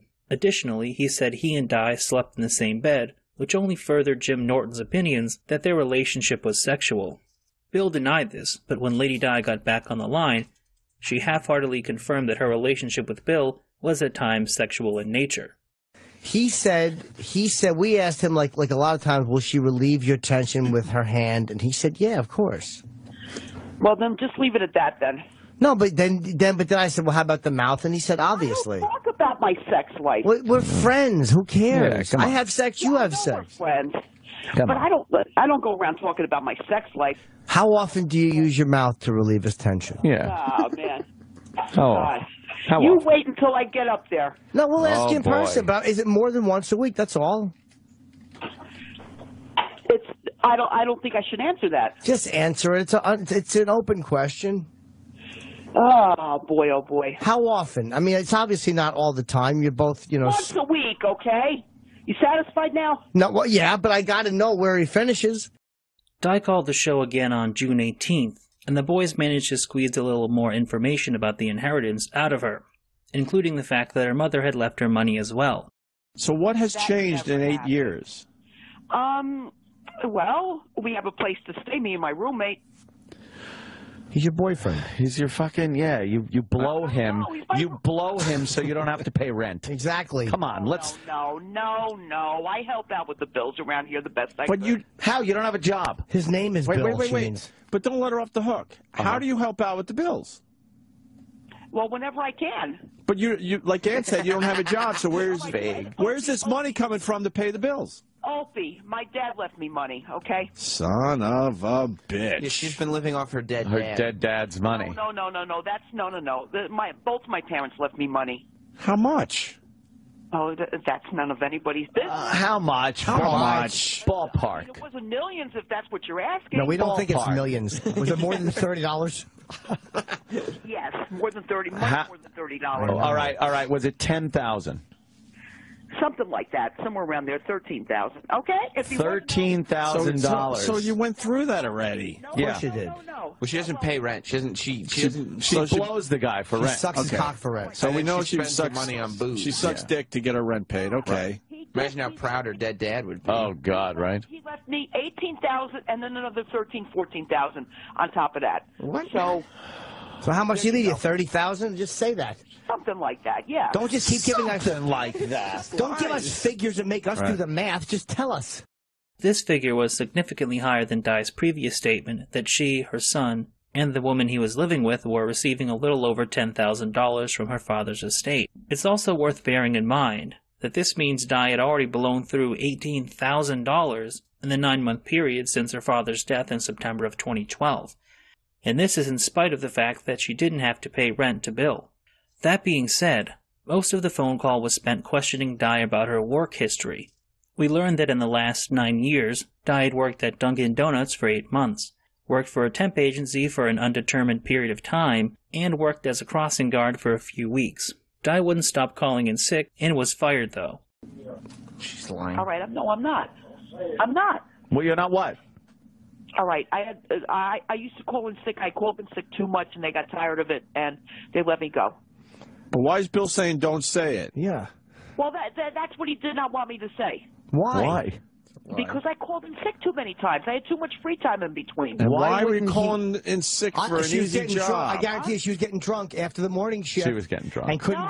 No. I just called in sick because sometimes it was winter time and everything like that, and I just didn't feel like going out there and stuff like that, and they just got sick of it. So basically you were a lazy lump that couldn't go out twice a day. You just wanted to sit in the house on your big fat ass and do nothing. I don't have a big fat ass. This call was so reminiscent of her old appearances that Opie actually had E-Rock dig up a phone call from 2004 for comparison. I begged E-Rock to find a clip of Lady Di. He found one from 2004? The beginning of November 2004. We were on the air for a month. It's a quick clip, right? This clip is 30 seconds, almost 9 years old. 9 years old. All right. This is going to make my point. Go ahead. Still out there looking for a job. Yeah, sure you are. You're pounding, well, not now. Pounding the pavement. Well, at least you sound kind of sober today. She does that whenever she I am walks. sober today. What are you trying? What job are you looking for? A tequila worm eater? No. No. Jobs in town. I'm trying to look like all over the place. Clothing stores, all that other stuff. That must be where you are now, right? Looking for work? Yeah. So where are you? Same conversation. Well, I'm at home right now. Oh, you're at home right now. That's where all the jobs are. Okay, that's from 9 years ago. Dude, that's 2004. Yeah, and we're having the same conversation 9 years later. The conversation with Lady Di must have brought up some nostalgic feelings, because after 7 years away from the show, Di and Marion made their return to the studio as part of the Super Show alongside several other show characters, like Daniel Bobo Curlin, Stalker Patty, and Ira the Weatherman. As soon as Di and Marion entered the studio, it was obvious that Di's health had declined considerably over the intervening years. Her face was noticeably reddish and swollen, while her gut looked grotesquely distended, especially in relation to the withered and frail appearance of her arms. Di and Marion are grating on their own, but the addition of the other Mensa members in the dynamic makes these so-called super shows almost unlistenable at times, but there were a few interesting moments from this appearance. The most infamous being the moment when Di got so excited about being back in studio that she came in her pants. How often would you say we're on the cruise? Every night in the cruise? Lady Di, you okay? Every night. Yeah. But you know what? We get a balcony. Hold on, where are you going? What's the matter? We get What do a you gotta balcony. do? You all right? Yeah. You all right? You sure, Diane? Yeah, listen, What's wrong? No. Wait a minute. You all right? Come here. No, you just do it right here. Where are you going? What's the matter? What? You okay? Yeah. No, I'm fine. Listen. What? Wait, just talk in the corner. I think I got my friend. Go to the bathroom. Go ahead. Yeah. Did you hear that? Oh, I did. I think I got my friend. She just got her period? Oh, my God. It's probably a fucking hemorrhage. Life goes on. Lady Di, what made you think? Lady Di. You don't even get yours no more. Lady Di, listen to me. What made you think at 51, after you hadn't gotten your period in a while, that all of a sudden, out of the fucking blue, you get your period? Tell Opie and Anthony you were real nervous. That's all. It was only a discharge, and that's normal. Oh, God. Jesus. Believe me, I don't have anything. But wait, what do you mean a discharge? It did happen. It's part of being a person. What happened? What exactly was it? What happened? It was just a discharge. I thought I was getting it again. A discharge of what? Was it blood? I don't know. No. Tell me what. I'm a guy. I don't know. Discharge. Who What's cares? the It's the discharge? body. I have my own body. What issues. is it? Clear discharge, if you want to know. All right, anyway. You're a squirter? Change the Were subject. you getting excited? Let's get off of that. While you were please. talking Let's on the go. air, you had a clear discharge? Well, yeah, when I was talking to you guys, I all of a sudden I felt something. I said, let me go to the bathroom. While Di was trying to remedy the situation by asking random women in the Sirius XM building for feminine hygiene products, Marion divulged her true fears about Di's health. Keep it off the radio. Go ahead. Okay, keep it off the radio. Then what? I'd like to keep something off Okay, the radio. got it. All right, what? I've been trying to get Diane help for a long time. Uh-huh. Right? Because I don't want to see her, and I want this off the radio. No, it's fine, fine. promise me you will keep this off the radio because it's got to do with my family. Oh, my Honestly goodness. to God, my dad died a year and a half ago. Oh, sorry God to hear bless. No, I'm sorry. No, Anthony, seriously. I'm sorry I no, hear I that. don't want this on All right, the radio. if you take the Oh, headphones no. off, it's not on the radio. Seriously, I'm going to tell you something. Okay. He had cancer. And it turned out to be cirrhosis. And he had it for years. Oh, no. And I worry about that she's going to get like that. Cirrhosis. And I see her. And Cirrhosis of liver. I see her and I see... Sirloin of beef. No, Anthony, seriously. I see her and I see two people From Bugs Bunny. that died in my family from that. Cirrhosis? Yes. This appearance did have other notable moments, such as Marion twerking for DJ Who Kid and saying the N-word. But we have a lot to cover in this video, so we're going to focus on the essential details from now on. Di would not make another appearance on the show for 4 months, and perhaps this was for good reason. In part 1 I talked about Di's obsession with the show, and how it would often lead her to wait on hold for hours just to be abused by Opie and Anthony. Well, it seems she had fallen back into that habit, as in late October she waited on hold for 3 hours, just to deliver this critical piece of information to Jim Norton. Hi, who's this? You know who it is. Oh. How you doing? It's me, it's Di. Hello, Yeah. Lady Di. We're talking to Aziz. You got anything? Yeah, no, I just want to let you know. Tell Jim Norton this. We're going to be at the show on Friday.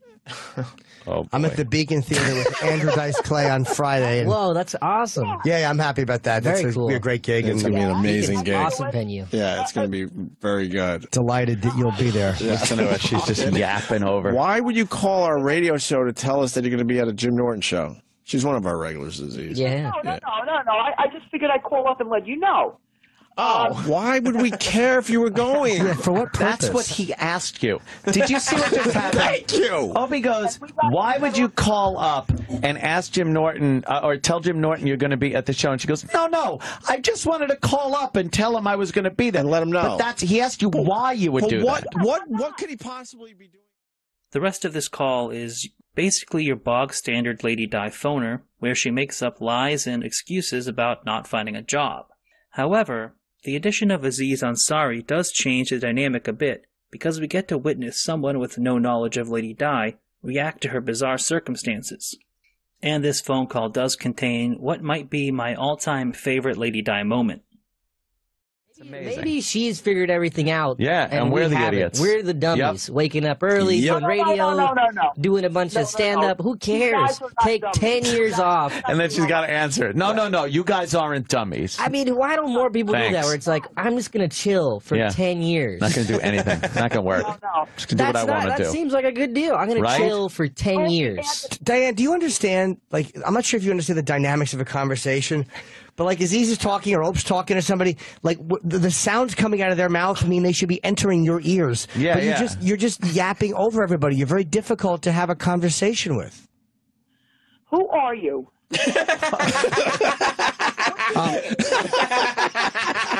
Wait, did you? I don't know who he is. I'm Jim Norton. All right, Jim Norton. Okay. You know, the guy that you're going to see Friday, and the reason why you called us to tell us that you're going to see him. Do you have dementia? Yeah. No, I don't have dementia. When Lady Di called the after show in early November, Sam Roberts stated that she had been on hold for 2.5 hours. It was also revealed that when Di and Marion attended Jim's stand-up show, she drank and talked through the entire set and handed other people in the audience her garbage. But the only significant event that took place over the following 2 months occurred when Anthony tricked Lady Di into tweeting out her phone number. What do you want me to tweet you now? All right. Now, do you have it up? Are you ready to tweet me?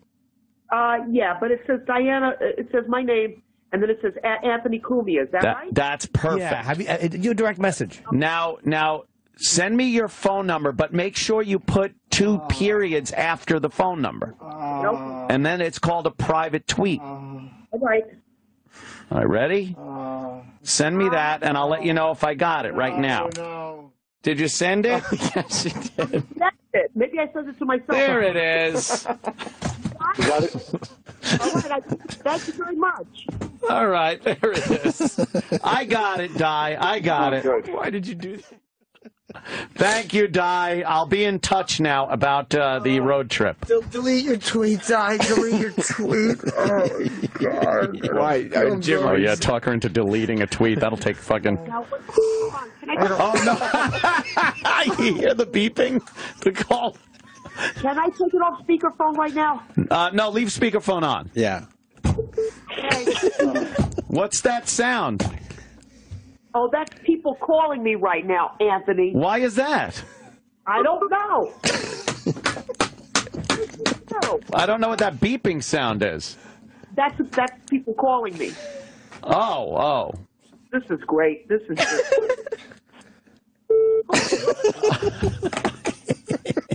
Did you put 3 periods after the end of the number? No period. No, it's 3 periods. He said it the whole time. Die.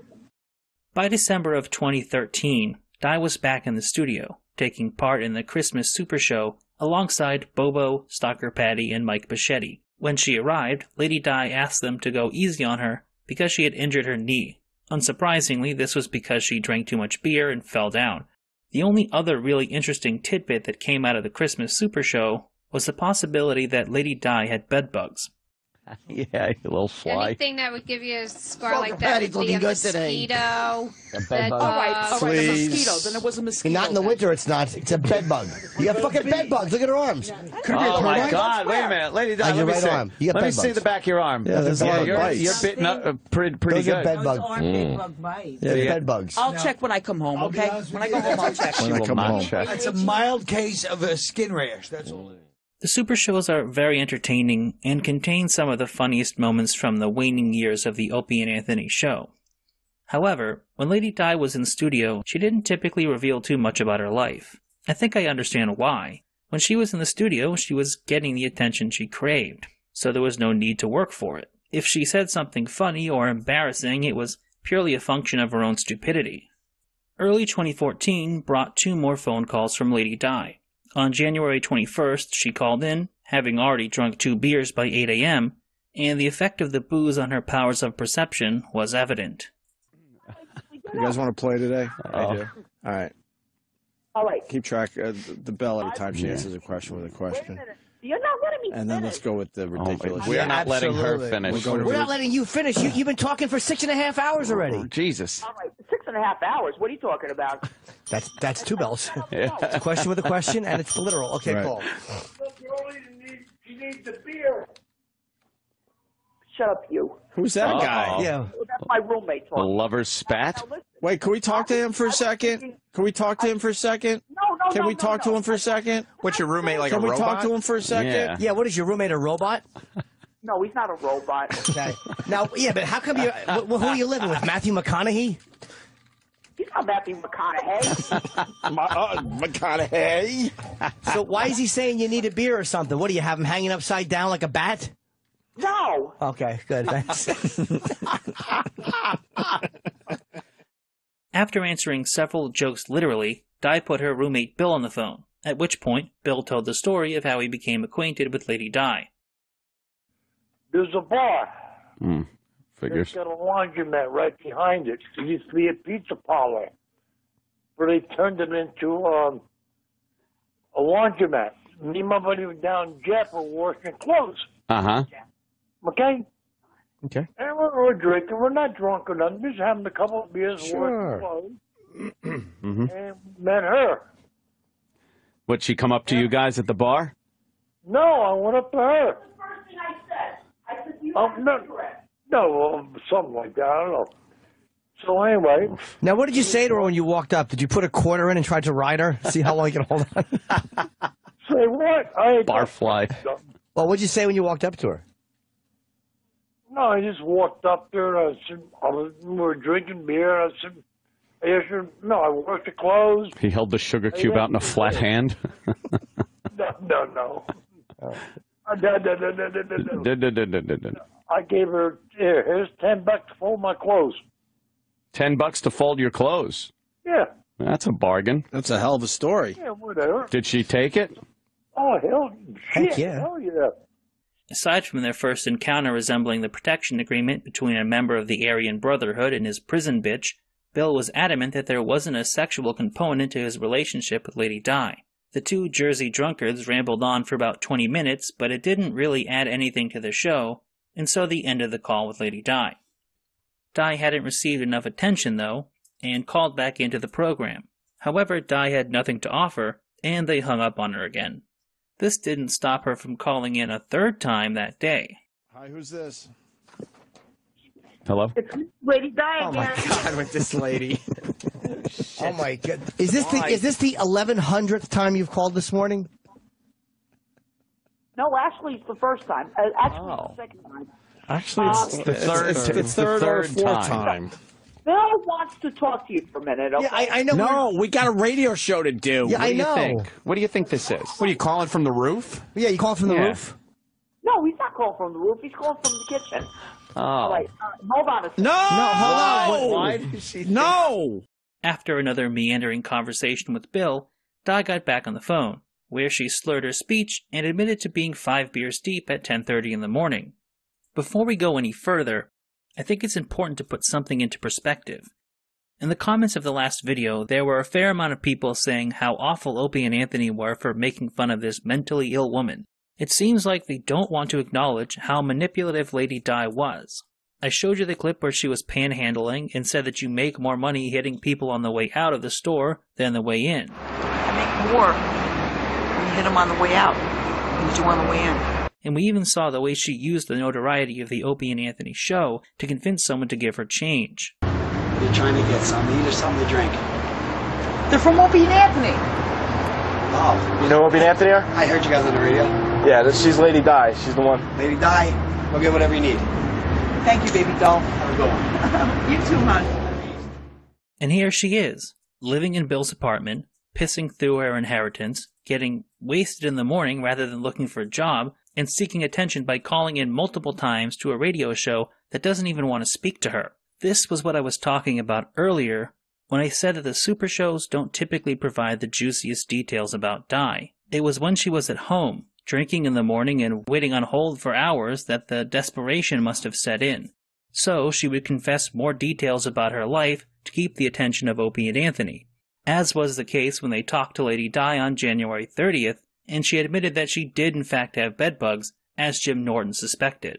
In a truly astounding display of stupidity, Di said that she and Bill had already purchased new beds and couches to replace the old bedbug-ridden furniture before they had an exterminator come by, thus likely infesting their new furniture. And according to Di, this was at least the third time she and Bill were forced to replace their furniture because of a bedbug infestation.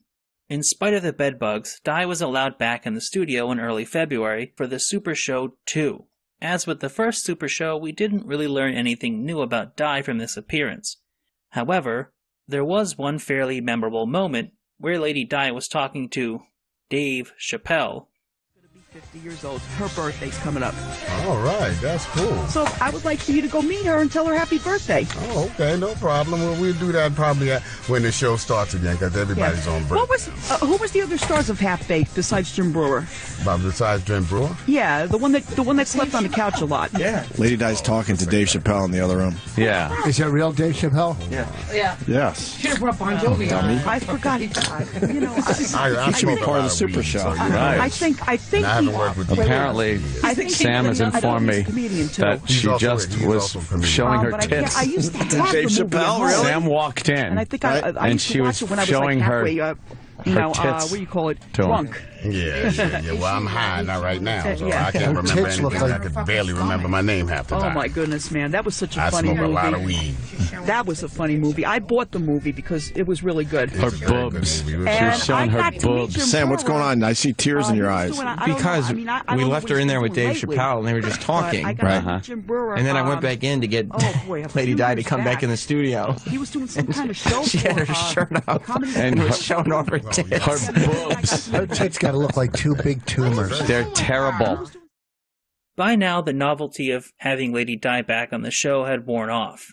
10 months had gone by since she first called into the after show, and her appearances were becoming as repetitive as they were a decade ago. Di would call in, they would ask her how many beers she had already consumed, Di would talk about applying for a job at Family Dollar for the 8th time, and then she'd put Bill on the phone for a while. It seemed like Opie and Anthony didn't know what to do with her.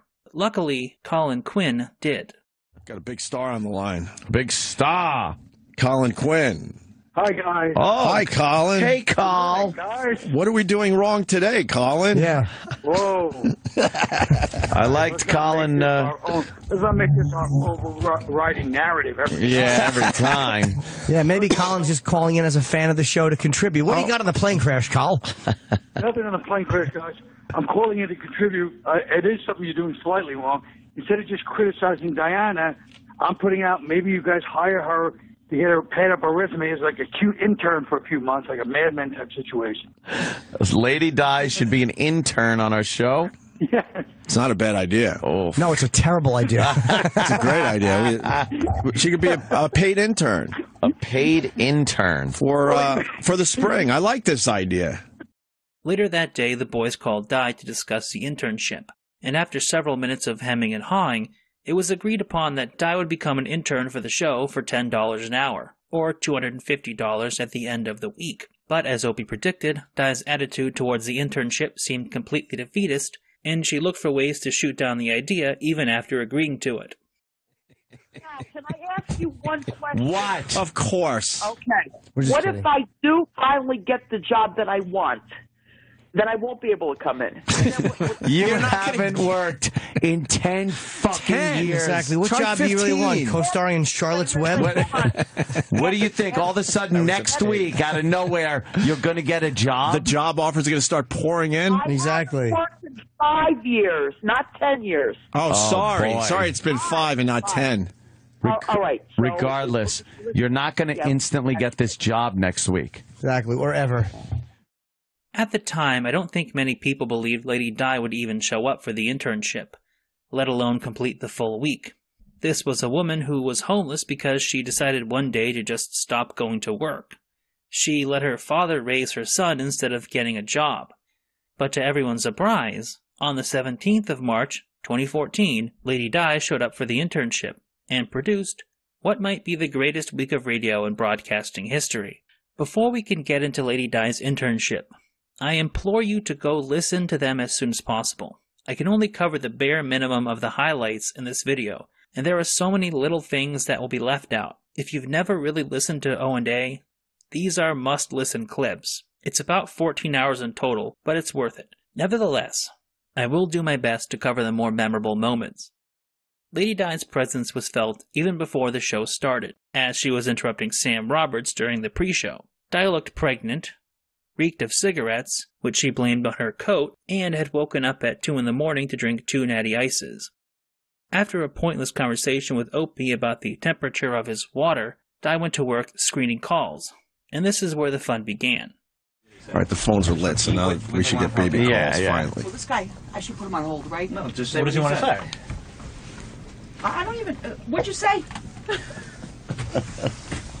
Am I going to eat my baby? No, I'm not pregnant. I'm going to eat my baby. All right, move on to the next one. Fuck. Oh, hey, what's your name?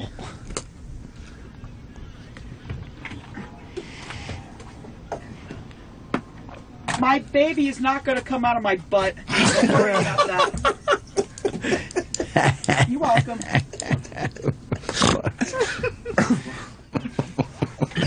Fucking dummy. Yeah. Got it all wrong. Charlie.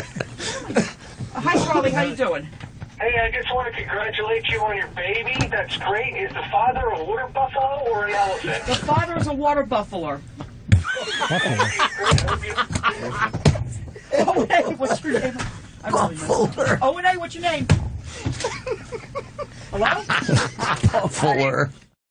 As the day progressed, it became clear that 2 beers at 2 a.m. was not enough booze to hold Lady Di over for the entire day.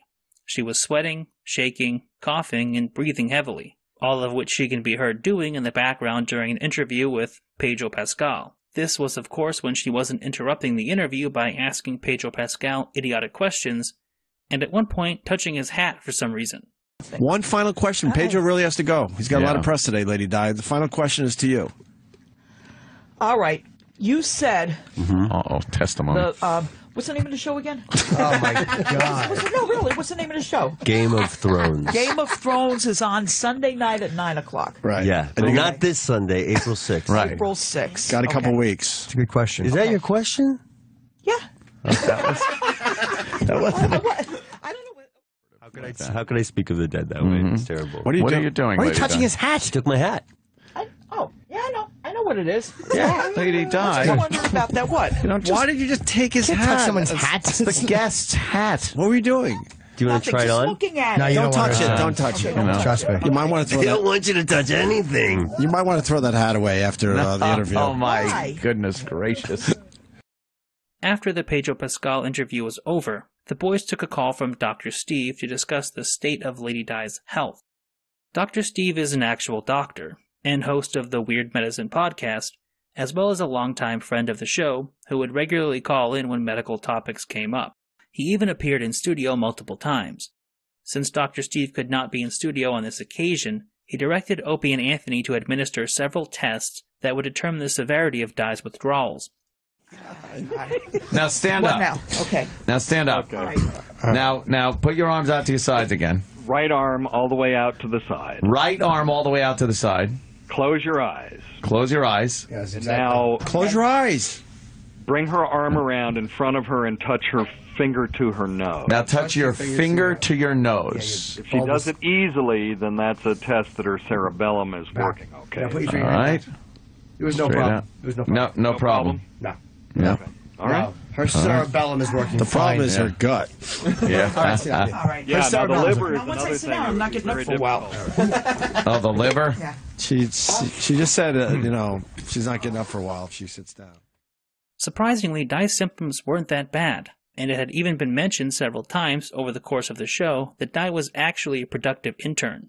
It almost seemed like Di's internship was going to be a success, and depending upon your definition, it was. The second day of Di's internship didn't take off as well as the first. For one thing, she was late because she got the runs, so she missed her cab and had to take the train. When she was at the train station, Di had another bout of diarrhea, and while emptying her bowels, accidentally left her cigarette-scented coat by the automatic sink, which got it and later her shirt wet. We also learned that after the show on Monday, Di went to TGI Fridays with Bobo, where she had 4 or 5 beers and nothing to eat. She hadn't eaten anything on Tuesday morning either, so the logical solution was to buy her a coffee culotta from Starbucks. This day of Di's internship is infamous for the unbearably bad interview with Belle Knox, where the worm and the ghoul couldn't control their boners long enough to be funny. Luckily, the water buffalo was there to bring humor to the interview. I don't know, like all kinds of guys. You know what I mean? How old were you when you lost your virginity? I was 16. Okay. Aw. I was 16. For you. How old was the guy? Oh, the guy, he was in his 20s. What kind of car? Where was it? Illegal. What was that? Where was it you had the sex? Where was it that I had? All right, you really want to know? Yes. In an abandoned building on a door. I'm very serious. Did you get like a splinter? Great, right? Hold on, that's the greatest answer. In an abandoned building on a door? Door. What are you, a fucking spider? How did you do it on a door? Oh, I think it was off the hinges on the ground. No, I thought she just like... Yeah, she just like went against the door. And it fell back. That would be cool too. You The could door get was on the floor. fucked And he against laid the you door. on the door in an abandoned building. Sounds like a good idea for a porno. What a romantic. Yeah. How was it? 16 years old. Do guys misinterpret you being He was really... around maybe 10 years older than me. Right. Okay. Wow, 26. Maybe 24. He was a creep, Di. He was a creep. I still know All him. signs Yeah, he was a lead creep. toward creep. He was 26. He takes a teenager into an abandoned building and fucks her on a door. He's a creep. Yeah, He's a creep. I And found Lady that the Di had hard some way. looks back in the day.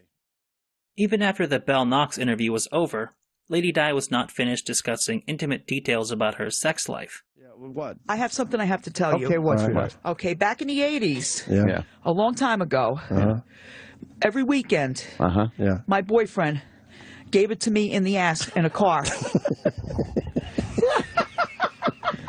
And I did not like that, but I'm sure he said that too. What the fuck? I forgot to We mention weren't that. talking about What any. the fuck? I forgot to mention it. Wait, hold on. Every weekend. He'd fuck you in the ass in your car. Yeah. His car? Yeah, his What car. kind of I didn't car? have a car back in the 80s. What kind of car? I had a car, but I didn't use it. I was Not for I was fucking with in him. the ass. Yeah. Every weekend you had to deal with Just that? every weekend. Holy shit. Every weekend you knew. I've listened to this clip probably dozens of times in the last 6 years, and I still don't know what to make of it. In part 3, we're going to delve into Di's psyche, and we'll talk about this story more, but for now, we're just going to let it soak in, much like the bodily fluids that had soaked into Di's underwear. As you can imagine, a coffee culotta and no food is not a good remedy for the DTs. Now, I'm not sure how much detail I can get into without the video being demonetized or just making you guys sick. So if you want to listen to the story in all of its nauseating glory, just listen to the original internship audio. The long story short is that the boys decided to buy Di's underwear for $140. The underwear, which were by that point various shades of brown and various degrees of wet, were then smelled by E-Rock, Sam, and a few others. You're gonna piss yourself. Let me tell you something It's right not now. natural. Go right ahead. Let me tell Sure. you something right now. Absolutely. Okay. Tell us. I used to buy the diapers, the adult diapers. Yeah. Because I was getting a lot of, leakage down there. And then I just You're decided too to go young back to for the regular that. underwear, huh? You're too young for that. You got Why? Yeah. Why'd you go back to the because- regular underwear? Because It's too the expensive? adult diapers are too expensive. So I she's can't, $23. Just like if you bought baby diapers. Do you understand? You never disappoint. Oh, thank you. Thank you. No, he's being Lady serious. Di. Once the panty-sniffing shenanigans were over, a few listeners called in to give their take on Di's failing health. The second caller gave a particularly grim appraisal of where Di was heading, stating that she appeared to be suffering from the early stages of Korsakoff syndrome. Besides all her physical defects, she clearly has at least early stage Korsakoff syndrome, which is basically alcohol-induced dementia. So she's not just killing herself; she's making herself crazy. Oh, it's called Korsakoff? Yeah, it's Wernicke-Korsakoff syndrome, or just Korsakoff for short. Not that short, obviously, but Korsakoff, I think. Corsica. And what, that happens to alcoholics? They get that kind of cough, you heard? Yeah, and in fact, you can tell she's doing a bunch of compensatory things, like the way she repeats what you say. That's probably No, the name Korsakoff isn't the cough. That's the name of the dementia that she's getting. Oh, gotcha. Yeah.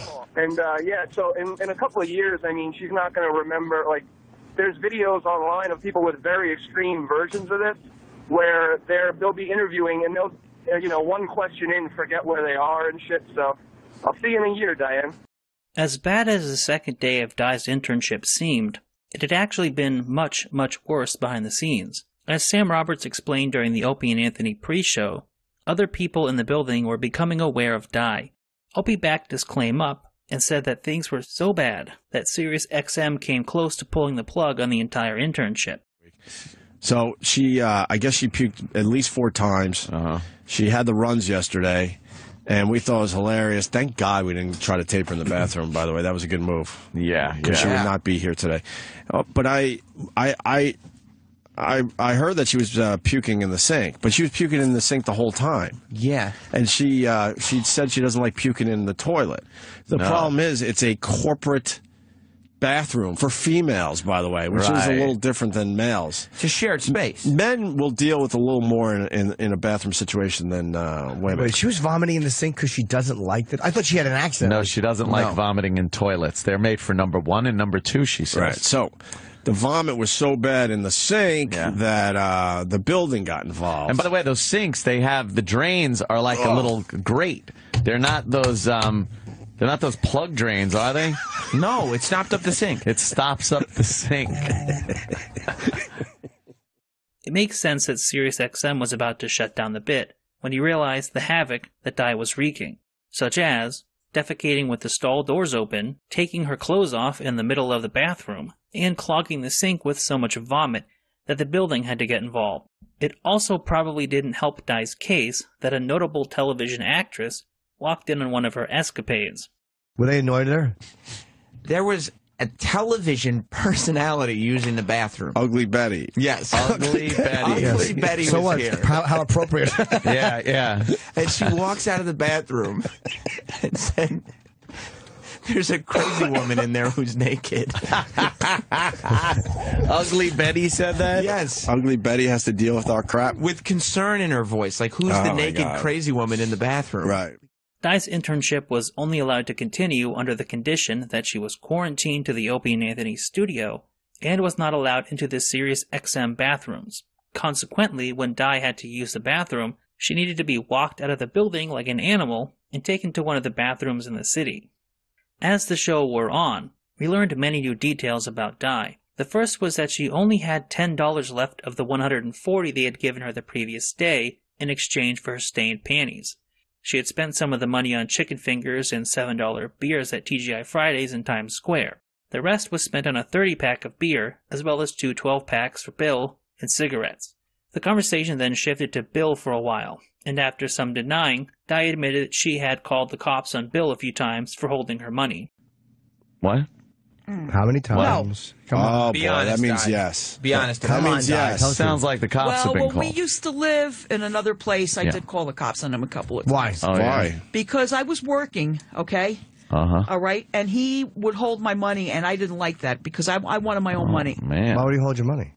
He would hide it on me. Like a Probably pimp. so you wouldn't spend it all. Yeah. It seems like he was That trying to was- do the right thing.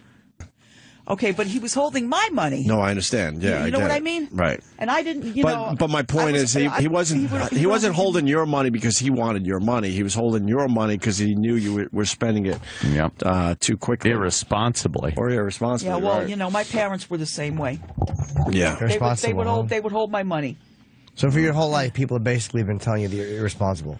Yeah. Basically. Considering that Di spent $130 on beer and cigarettes, I'm kind of on the side of Bill and Lady Di's parents. During this segment, Di also revealed that she had been to 3 rehabs and 2 detoxes. But even after completing a 30-day rehab, she went back to drinking after 2 days. After some more chatter about Di's bathroom habits, the boys wanted to call Marion about Di's condition. The usually talkative Marion initially hung up on Di twice, but they eventually managed to get her to stay on the phone long enough for Marion to start spilling some real truth. Diana, you don't want to go for 30 days. You had a good friggin' job. You had a better job than I do. Oh, shit. Yeah, well, I realized that already. I already know that. It's a hell of a lot better than what I have. And you And lost... so, I mean, I might be working a lot of years what I have in mind. But let me tell you one thing. She had the best job anybody could friggin' have. Oh, yeah? Was it reasonable? But she had to mess that up. And you know what? They gave her so many freaking chances years and years and years ago, and she refused to go That to was rehab. the Budweiser job. Why did you refuse to go to rehab? No, I went to. They put me in a rehab. But Diana, okay, but then I just went back to my old habits again. That's what happens. Yeah. Because you know, you don't want to control yourself. Yeah, you gotta control yourself. This is at least the 4th different story about how Di lost her job at Budweiser. Honestly, I think Marion's explanation is the closest to the truth. But Marion wasn't done yet. Not even close. I'm going to tell you guys something, for real. Yeah. When Diane got that inheritance from her father, her father was her mom were both good people. I kept telling her, put it in the bank, save some for a day when it run. No, she had to go spend it within a friggin' 9 months, 8 months. Oh, how much she had to go through it like water. But how much did she get? I don't really know. I don't really know. About. She got a lot. How much? Around $60,000. And you went through it in 9 months? $60,000. And yeah. Anthony, Hold on! God! There's so much going on here that we got to explore. No. I also took care of Bill. But you know, what you spend the $60,000 on? Shut the fuck up! Wait, and I also bought clothes. You know, I bought food. I brought food into the house. I mean, it just wasn't only for beer. That's what I'm trying to say. Marion, what happened? But you know how hard it is to spend $60,000 in 9 months, Marion. So, that brings the size of Di's inheritance from a previously stated $32,000 up to $60,000, which Di blew through in 9 months. When asked to explain what she had spent that much money on in such a short period of time, Di denied that she had spent it all on booze, but the only other expenses she could account for were food, clothes, and some vague stuff for Bill. Speaking of Bill, they once again asked Di about the nature of her relationship with him, and if it was sexual. Di initially denied that it was, but then changed her story after some more questioning. Did he go down on you? Did he? Did he? He used to, yeah. He used to. A lot, right? No. What? A few times. That used to be regular. Bill used to go down on you once in a while. Yeah. Oh, regular. He just used to. He used to do it almost every day. No, not every day. How often would he lick couple it? times a week. Weekends. Wait, I thought they only had Weekends. sex once. Bill? I know. What? Bill would lick it on weekends, right? I mean, so you and Bill were an item for a while. Yeah, you could say that. You definitely did have sex more than once. That's cool. Yeah, well, why'd you call say that sex? Why'd you say once? Yeah. Huh? What? Why'd you say of, once? It was a lot of box licking. And a lot of dick then- sucking, I bet. So you'd suck his dick, he'd lick your box. Yeah, well, what Right? do you usually do when you have sex? Stuff like that. Right? Not with a monster. Day 4 of Lady Di's internship started off a little differently than the previous 3 days. It began with a call from Dr. Steve, who said he had spoken to Di off-air, and it was obvious that Di did not want to go to rehab. Dr. Steve also pointed out that the swelling in Di's abdomen might be due to a condition called ascites, where fluid weeps off the liver, and also may have additionally been putting pressure on Di's stomach, causing her not to want to eat. Dr. Steve even offered to set Di up with a local doctor if she was willing. However, I think the most interesting comments from Dr. Steve came when he said that Di needed an intervention, where the consequences of her drinking would be made clear to her. Dr. Steve, let me ask you this. If she doesn't do anything, right, and continues on her way here. On her merry way. On her merry way. Yes. What do you see happening to her? Well, what will happen, and I've seen this a million times, is there will be denial until there is a catastrophic event. You know, Bill comes in and finds her unconscious and can't wake her up and calls 911, and she ends up in the hospital. Oh, boy. And then that's when the process can start. Now, some people can survive that and actually it's a wake-up call for them, and they go through detox and rehab, and they actually do okay. And then some people, which are, also, I'd say it's about 50-50, if that. It might be 20-80. They will, go through the hospitalization and, like Tippy Tom, go right back into their old ways again. How long before? If you're familiar with Di's story, you know how darkly accurate that statement would become. But we're not at that point of the story just yet. During the phone call with Dr. Steve, they were joined by Dr. Lydia, a psychologist and another friend of the show. Lydia tried to make Di understand that she needed to make a decision about whether she wanted to live or die, but none of it seemed to get through. The entire time the doctors were talking to her, Di was flirting with Colin Quinn or babbling to Sam Roberts. Thank you, Anthony. I wanted to thank Dr. Steve for reaching out and asking me if I could be involved because I would very much like to help Diana. I know that Dr. Steve is working very hard. Diana, only you can make this decision, but if you would like some psychological support, I'd be more than happy to give that to you. Dr. Lydia, two of the top doctors are trying to help her, and she's yapping to Sam. She's talking to Sam. Diana, you're She's yapping to psychotic. Sam about taking down one of her pictures. I think I know why Opie's making that face. You're not because listening. The main feature of Day 4 of Lady Di's internship was that she would be getting a makeover, the joke being that she was actually to be made up to look like the puppet Jigsaw. Because it was such a visual bit, it didn't really play into the show much, but the reveal was at least amusing. Okay. All right, let me see. You ready? Yeah, All I'm ready. right. We ready? Here's, I look like a... Go ahead. Let me see. What? Oh, no. What? What's wrong? No. What's wrong? You look good. You look good. Oh, Jesus. Let me see. They worked hard on your makeover. What you doing to me? What happened? You look good, Di, you silly goose. Ah, you look good. Do you know what that's from?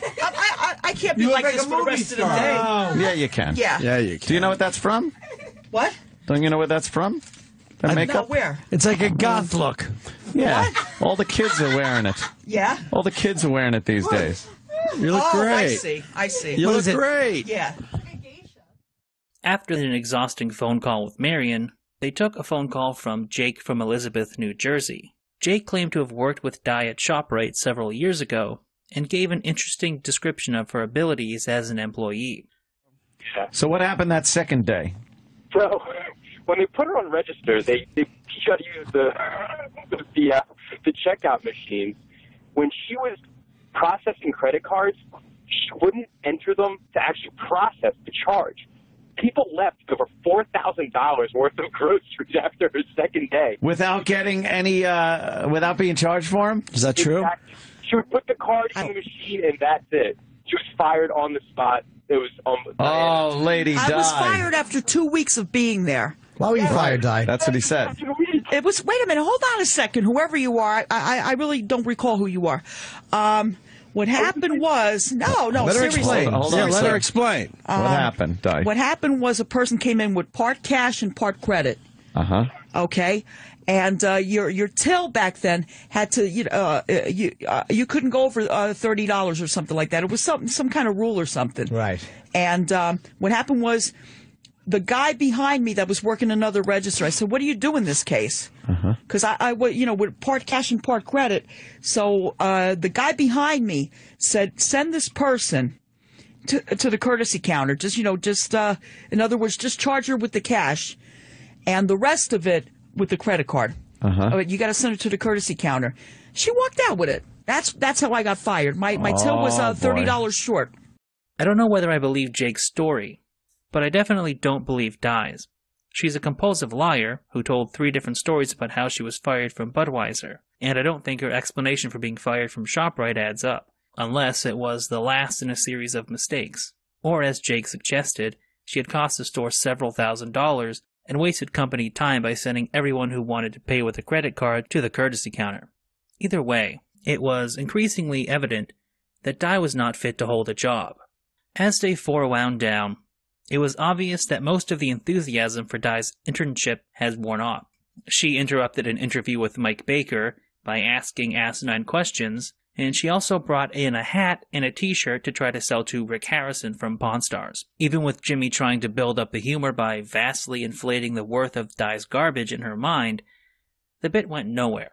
Rick Harrison just seemed disgusted by the monstrosity in Saw makeup trying to sell him a sweat-stained Dale Earnhardt Jr. hat and a Ron Jeremy spiced rum t-shirt for $7,500.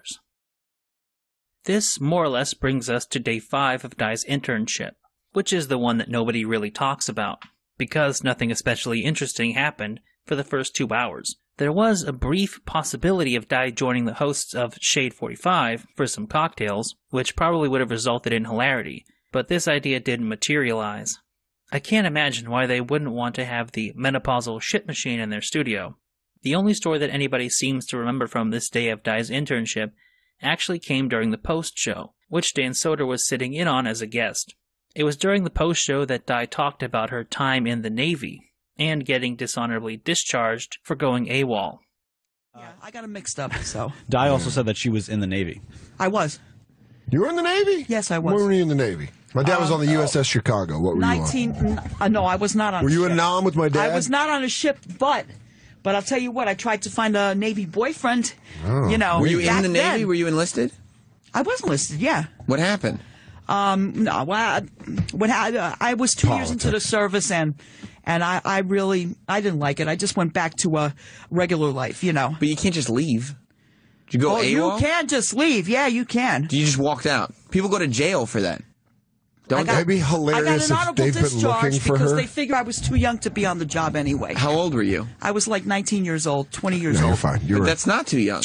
So you got an honorable discharge from the Navy? Yeah, but I had to fight that. It was not a good discharge at first. It was a And then dishonorable. It became an honorable. Okay, all right. So why See did what I mean? why did they give you a dishonorable discharge? Because I did not like where I was stationed at. Where were you stationed? I was stationed in Florida. Okay, Florida's All right, beautiful. and I this time kept of on year. leaving the base because I did not like my job. Okay, where would you go when you left the base? Where would I go? Yeah. Oh my God!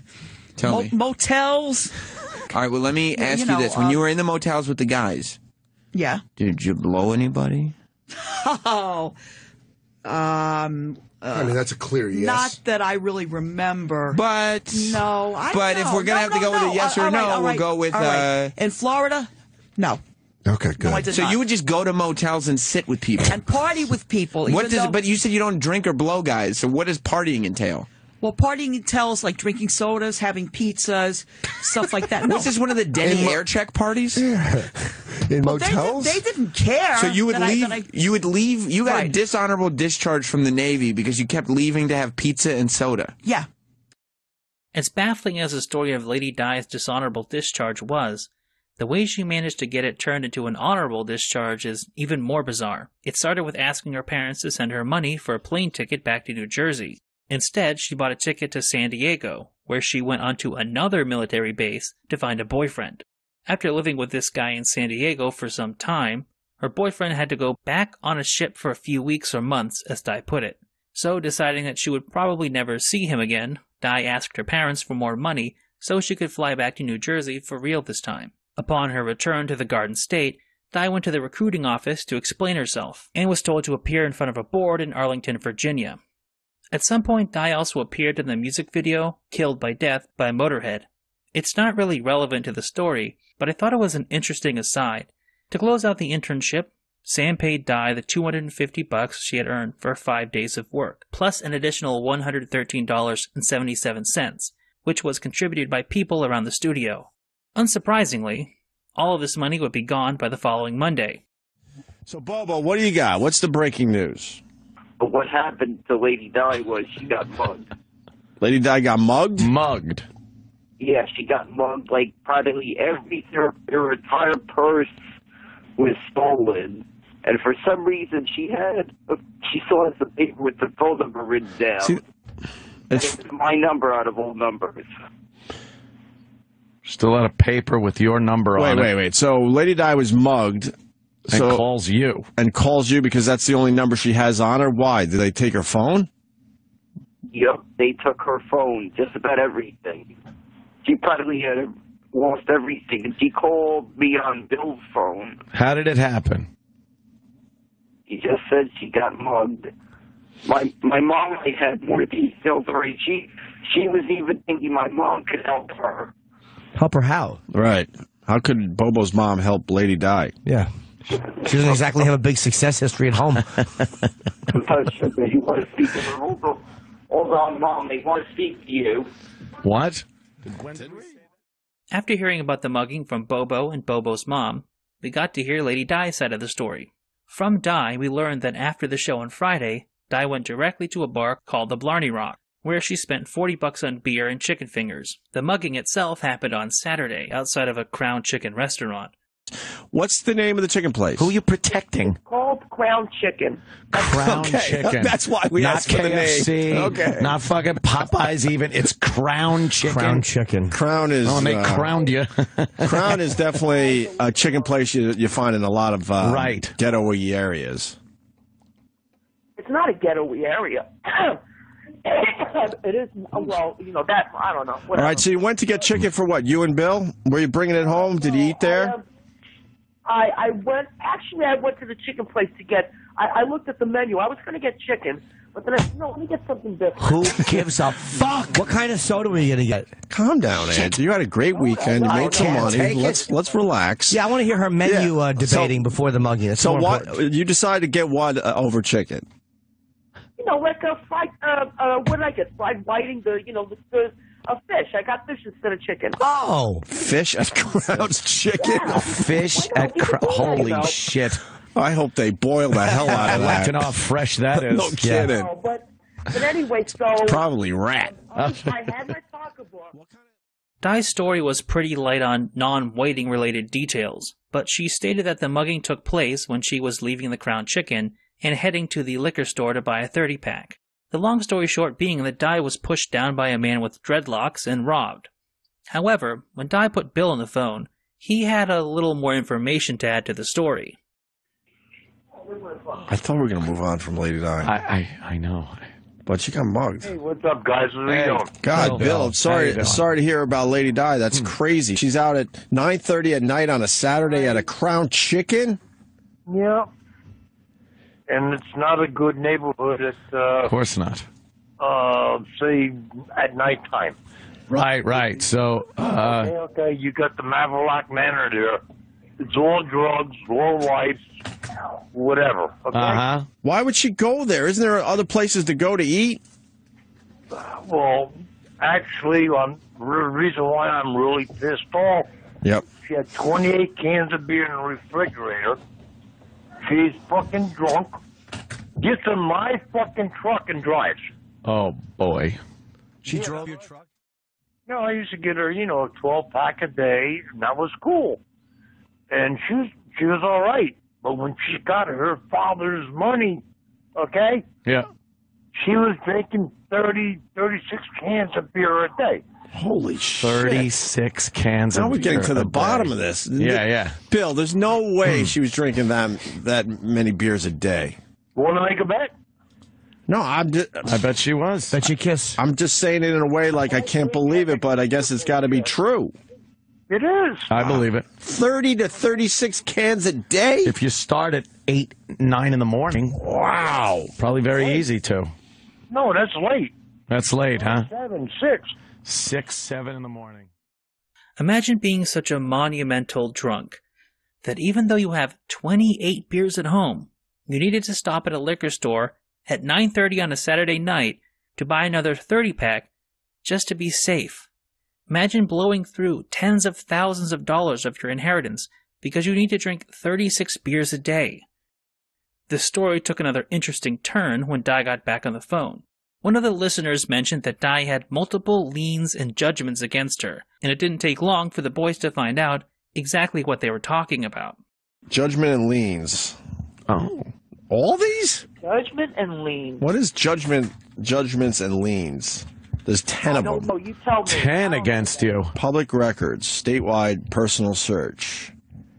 You got a lot of judgments and liens against you. There's 10 of them. Oh, God. You see the amounts? Are they all different amounts? 8,000, 900. The first one is for $9,200, Capital One. The second one is for $9,200, Capital One. The third is for $8,900 from Capital One. Wait, Opie, you think it's the same one with interest just being added? I'm not sure. I don't think so. I think it's the same one with interest being added. And then the heating oil, that's for $700. I don't think they're the same because they have different filing numbers. Oh my God! Then there's Crown Asset Management for $3,300. Another Crown Asset Management for around the same $3,300. No, it might be the same. And then Petro is another $700 again. How does this work? Then there's Midland Funding for just under $1,000. Then there's New Century Financial Services for $5,400. You're right, Diane. And then another for Midland for just under $1,000. What are you doing? Are you like opening up accounts and fucking around a little bit? No, listen to me. Those accounts were open when I was working, okay? When I was working. And then when I became homeless, there was nothing I could do about it. I mean, it's so hard to explain. You know, No, it's not. You just didn't pay your bills. my job, when I lost my job, I had no source of income whatsoever. Lady Di, are you also known as Diana Schmitz? That was my... You have to tell everybody my married name? What does it matter? That was when I was married. Okay. That was my name. So basically, when What are you telling everybody this for? when you lost your job, you couldn't pay your bills. That's all this is. Right. You lost your job. You couldn't pay your bills. But it looks like you're opening up all sorts of accounts, though. I think you were doing some fooling around here. I'm not going to attack Di for having credit card debt. Many people do, and many people struggle to pay their bills. She was also homeless for a period of time. Problem is that even when Di came into a substantial inheritance that could have cleared much of her debt, she chose to spend that money on beer. I suppose it's not surprising, considering this is the same woman who abandoned her child instead of getting a job. Over the next month, Di called several more times, mostly in regard to the fact that she had been banned from the Opie and Anthony episode of Unmasked with Ron Bennington. These calls were just your typical Lady Di babble fests, though. When Di called in on April 28th, it seemed that this call would be more of the same, as Di meandered through a story about going to the liquor gallery on Elmore Avenue, where she met a man named Ponytail Ronnie, and then went to the Lamplight Tavern for drinks.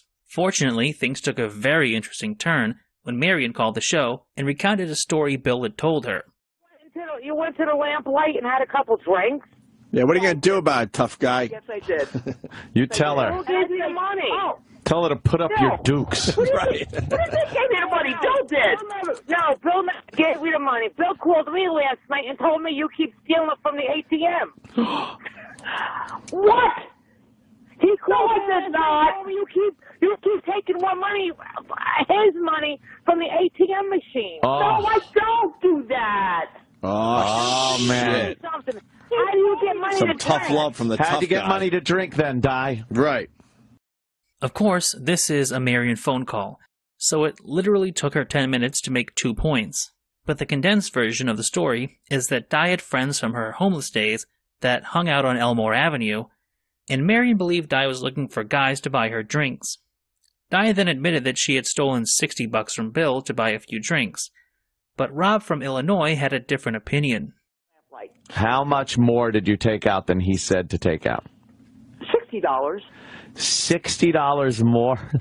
Are you what buying a fucking piece of shit? Are you buying crack? No. A lot of people saying, hold on. Hold on. Bob's going to get involved here. Bob in Illinois. He knows a thing or two about a thing or two. Bob, go ahead. This crackhead behavior. When's the last time you smoked crack, Lady Di? Tell us when the last time was. The last time I smoked crack was, Liar. I would say about 3. No, I'm not lying. Would you let me finish? Hold on. I want to hear what she said. When? 3 years ago. How many? 3 years ago. Holy shit, she smokes crack. It all makes sense now. Crack. Bob, you're a fucking genius. Now. Because there's no way she smoked crack 3 years ago and then just stopped. And stopped, There's no right. fucking way She's without still any help. smoking crack. And that's why you got robbed outside the chicken place. You were trying to cop some crack. Oh, Bob, you're a genius. You were trying to That's why cop she got crack. so sick when she was here because that story. Crack, and that's why she stole $60 from fucking Bill. Right. Yes. For crack. This revelation led to possibly the greatest line in the entire Lady Di saga. The only time that you're addicted is when you're actually doing it. Di went on to explain that she used to get crack from a female friend, which Bill confirmed when he got on the line. Hey, Bill. Hey, guys. How you doing? I got a simple question for you, Bill. When was the last time Lady Di smoked? No. When was the last time Lady Di smoked crack? Not with me. 9 years. She just told us 3, Bill. Well, you know, all right, like, okay, fine, yeah.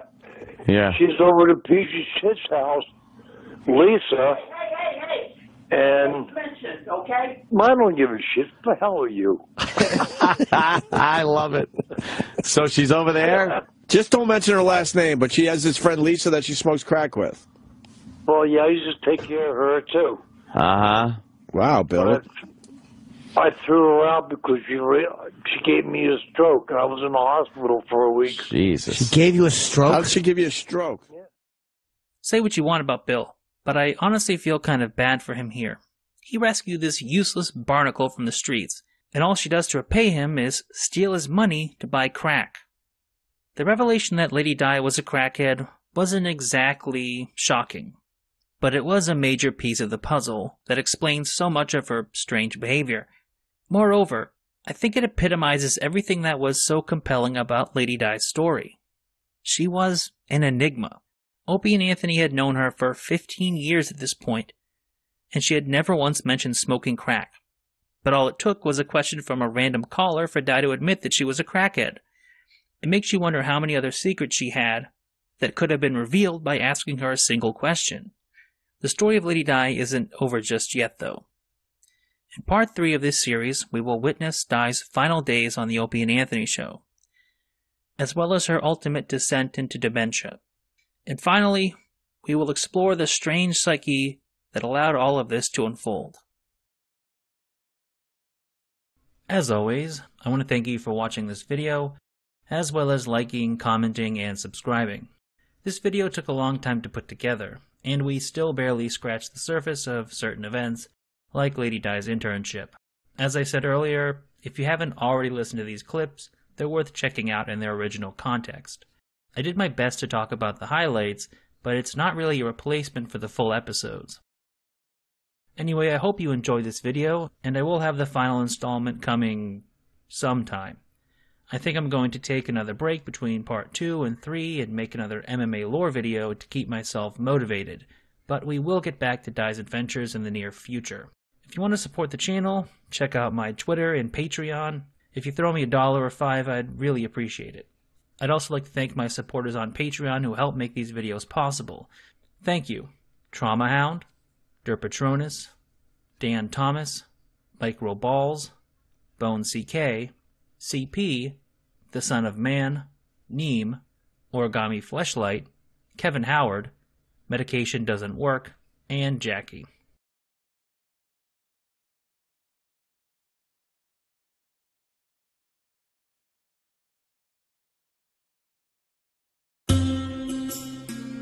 It's been a little while since we last talked about Lady Di. Under normal circumstances, it would be easy to forget many of the events that we have already discussed, but during the intermission, the world has quite literally fallen into chaos, so we might do well with a little refresher. In the first episode of this series, we were introduced to Diana Lady Di Orbani, an otherwise unexceptional fan of the Opie and Anthony show.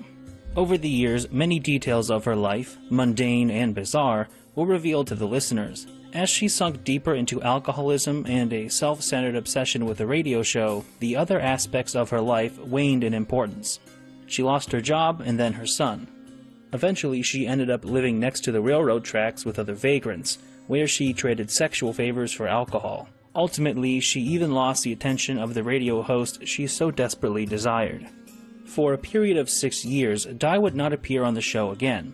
Then, in mid-2013, a random phone call into the Opie and Anthony post-show brought Lady Di back to the attention of the hosts and the listeners alike. Several appearances over the following year painted a grim picture of her life. She was still without a job and leeching off her roommate and occasional love interest, Bill. Di had never regained custody of her son, and she had exhausted roughly $60,000 of inheritance from her dead parents. In a final bid to help a character who had produced years of humor for the show, Opie and Anthony offered Di an opportunity to be a paid intern for a week. It was a shit show. Literally. Di's withdrawals were so bad that by the second day, she had overwhelmed the series' bathrooms, and she was nearly banned from the building. The bit was only allowed to continue under the agreement that Di be banned from using the facilities. Nevertheless, Di produced one of the most legendary weeks of radio in Opie and Anthony history, largely by divulging strange pieces of information about her personal life. Eventually, the internship had to come to an end, but the grotesque story of Lady Di would carry on as it always had. Only days after the internship, Di was mugged outside of a chicken joint and robbed of the $400 she had earned while working for the show.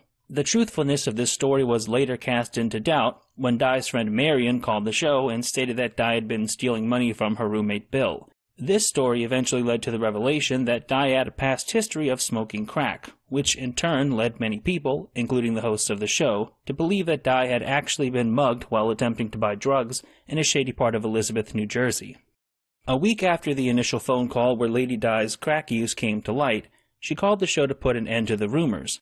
However, Di only dug the hole deeper by giving multiple different dates for her last crack binge, and nobody believed that someone with such an addictive personality would be able to quit crack cold turkey as she claimed.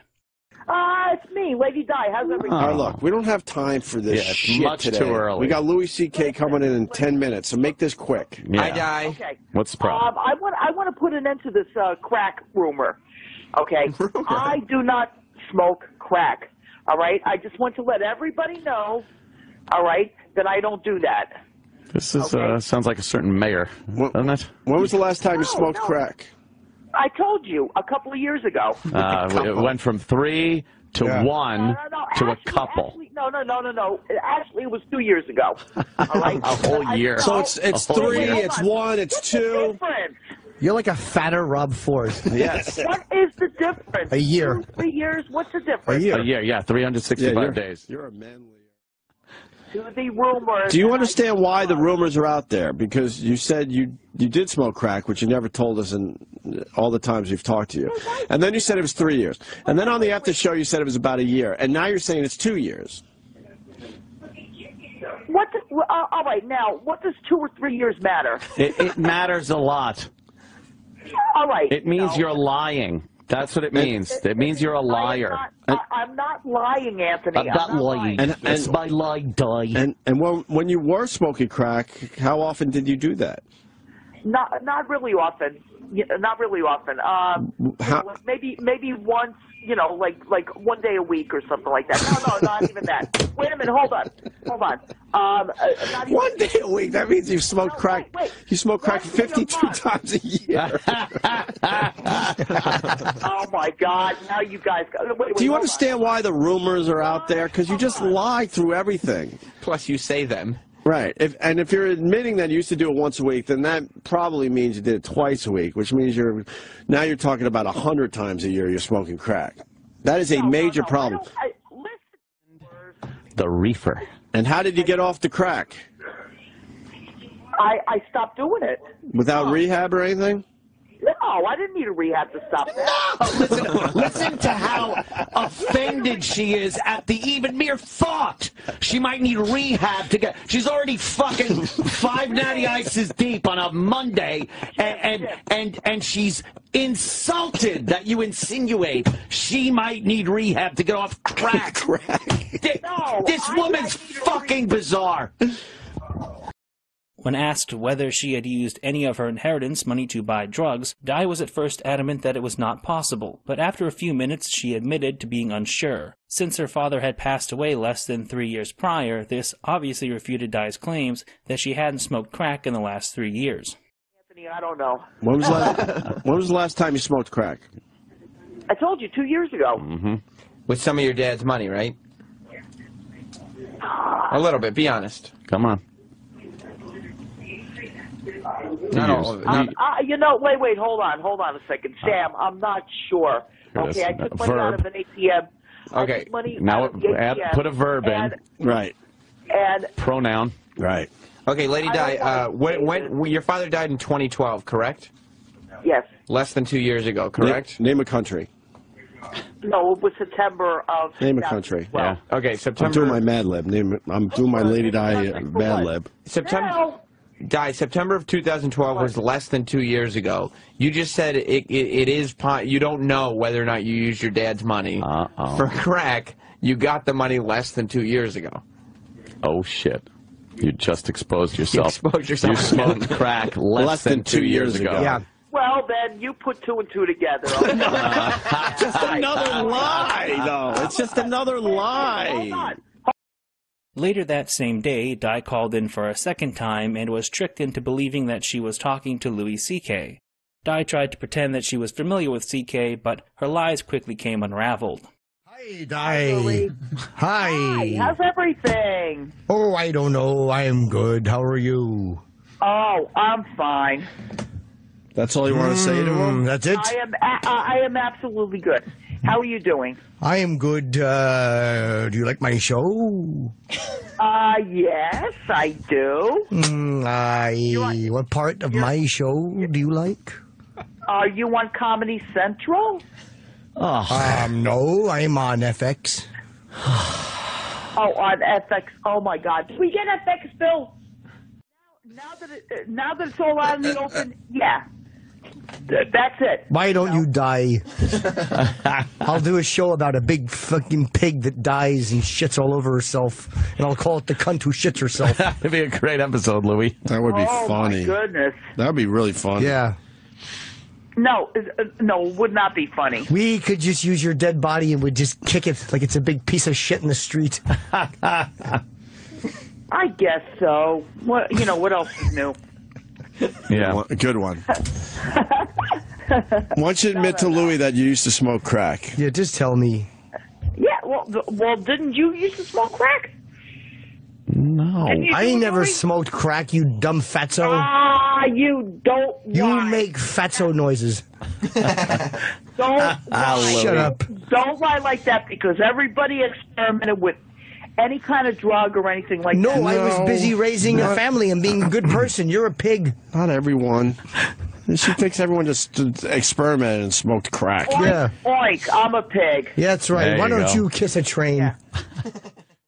While listening to Jim Norton berate Di as Louis C.K. is pretty funny, this phone call stands out to me for the moment when the boys asked Di why she wanted to be on the radio, and all she had to offer was that she loved them and wanted to talk.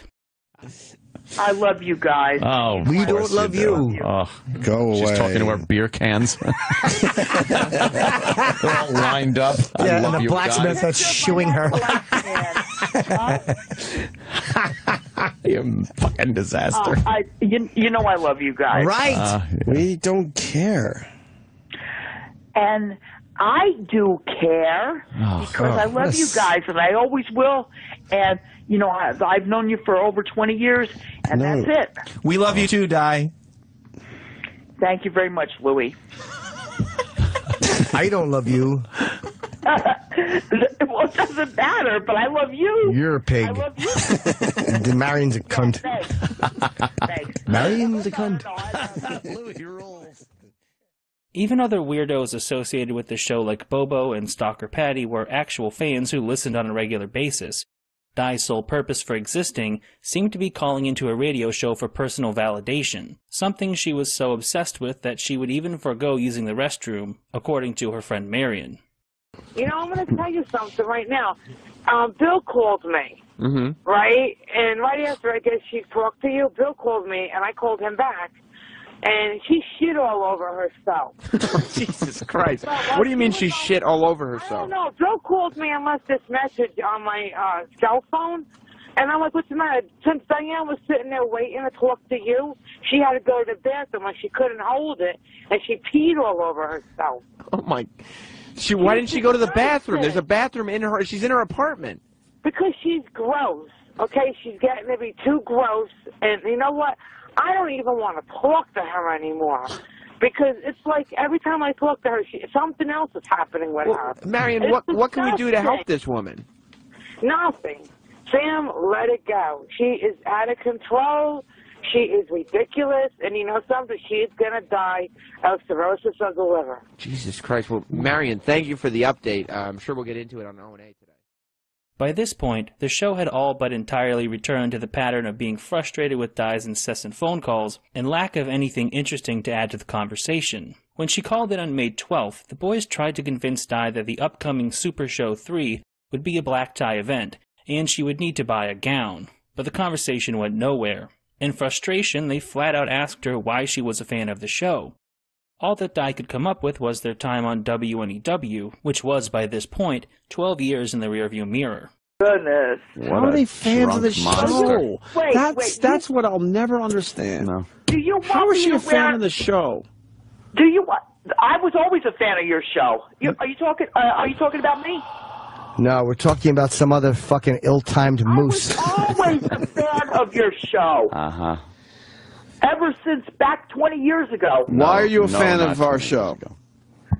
Why am I a fan of your show? First of all, I like you guys. All right? And second of all, when I was first introduced to you, to you guys a long time ago, I just took a liking to you. I used to listen to you on WNEW. See, she doesn't, there's nothing there. What are you talking, you verbose ox? No one cares. It's pathetic enough that Di would waste so much of her life calling into a show that abused her. The fact that she was completely out of touch with the radio show she sought attention from just adds another layer of sadness to the story. After cycling through a few questions related to crack and Di's bathroom habits, Opie and Anthony decided to call it quits for the day and left Di on the phone alone. Colin Quinn briefly called in to talk about the upcoming Super Show, but after a few minutes even he was fed up with Di's pointless blabbering and left her without anyone to talk to. During the 10-minute span that Di was on the line by herself, we got another glimpse into her grotesque domestic life, as her irate roommate Bill could be heard screaming at her to get off the phone. I can't, I haven't got my glasses. You got your glasses right there. Oh, you're too busy on a fucking phone? You what? I'll take that phone and throw it. Get the fuck out of here. I'm trying to give you the thing. Here. That fucking phone's more important. I'll throw that motherfucker. I'm going outside. I'll throw that fucking phone away. I'm tired of you with that fucking phone. I'm sick of it, Diana.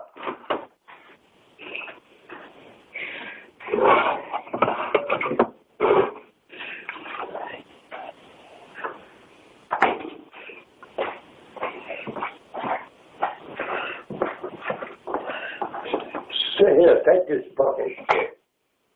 Get the fuck. That phone's going. That phone, you had 4 beers, you had more fucking 4 beers.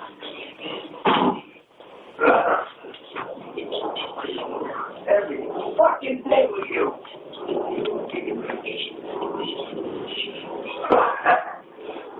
Don't fucking matter. You don't give a fuck.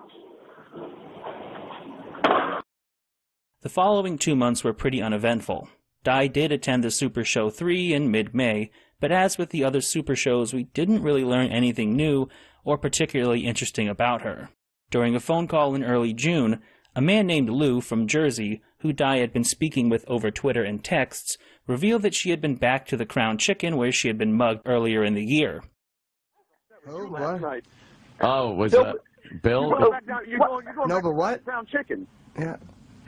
You went back to Crown Chicken, Di? That's the site where you... No, I did not. Lou, you went to the ATM.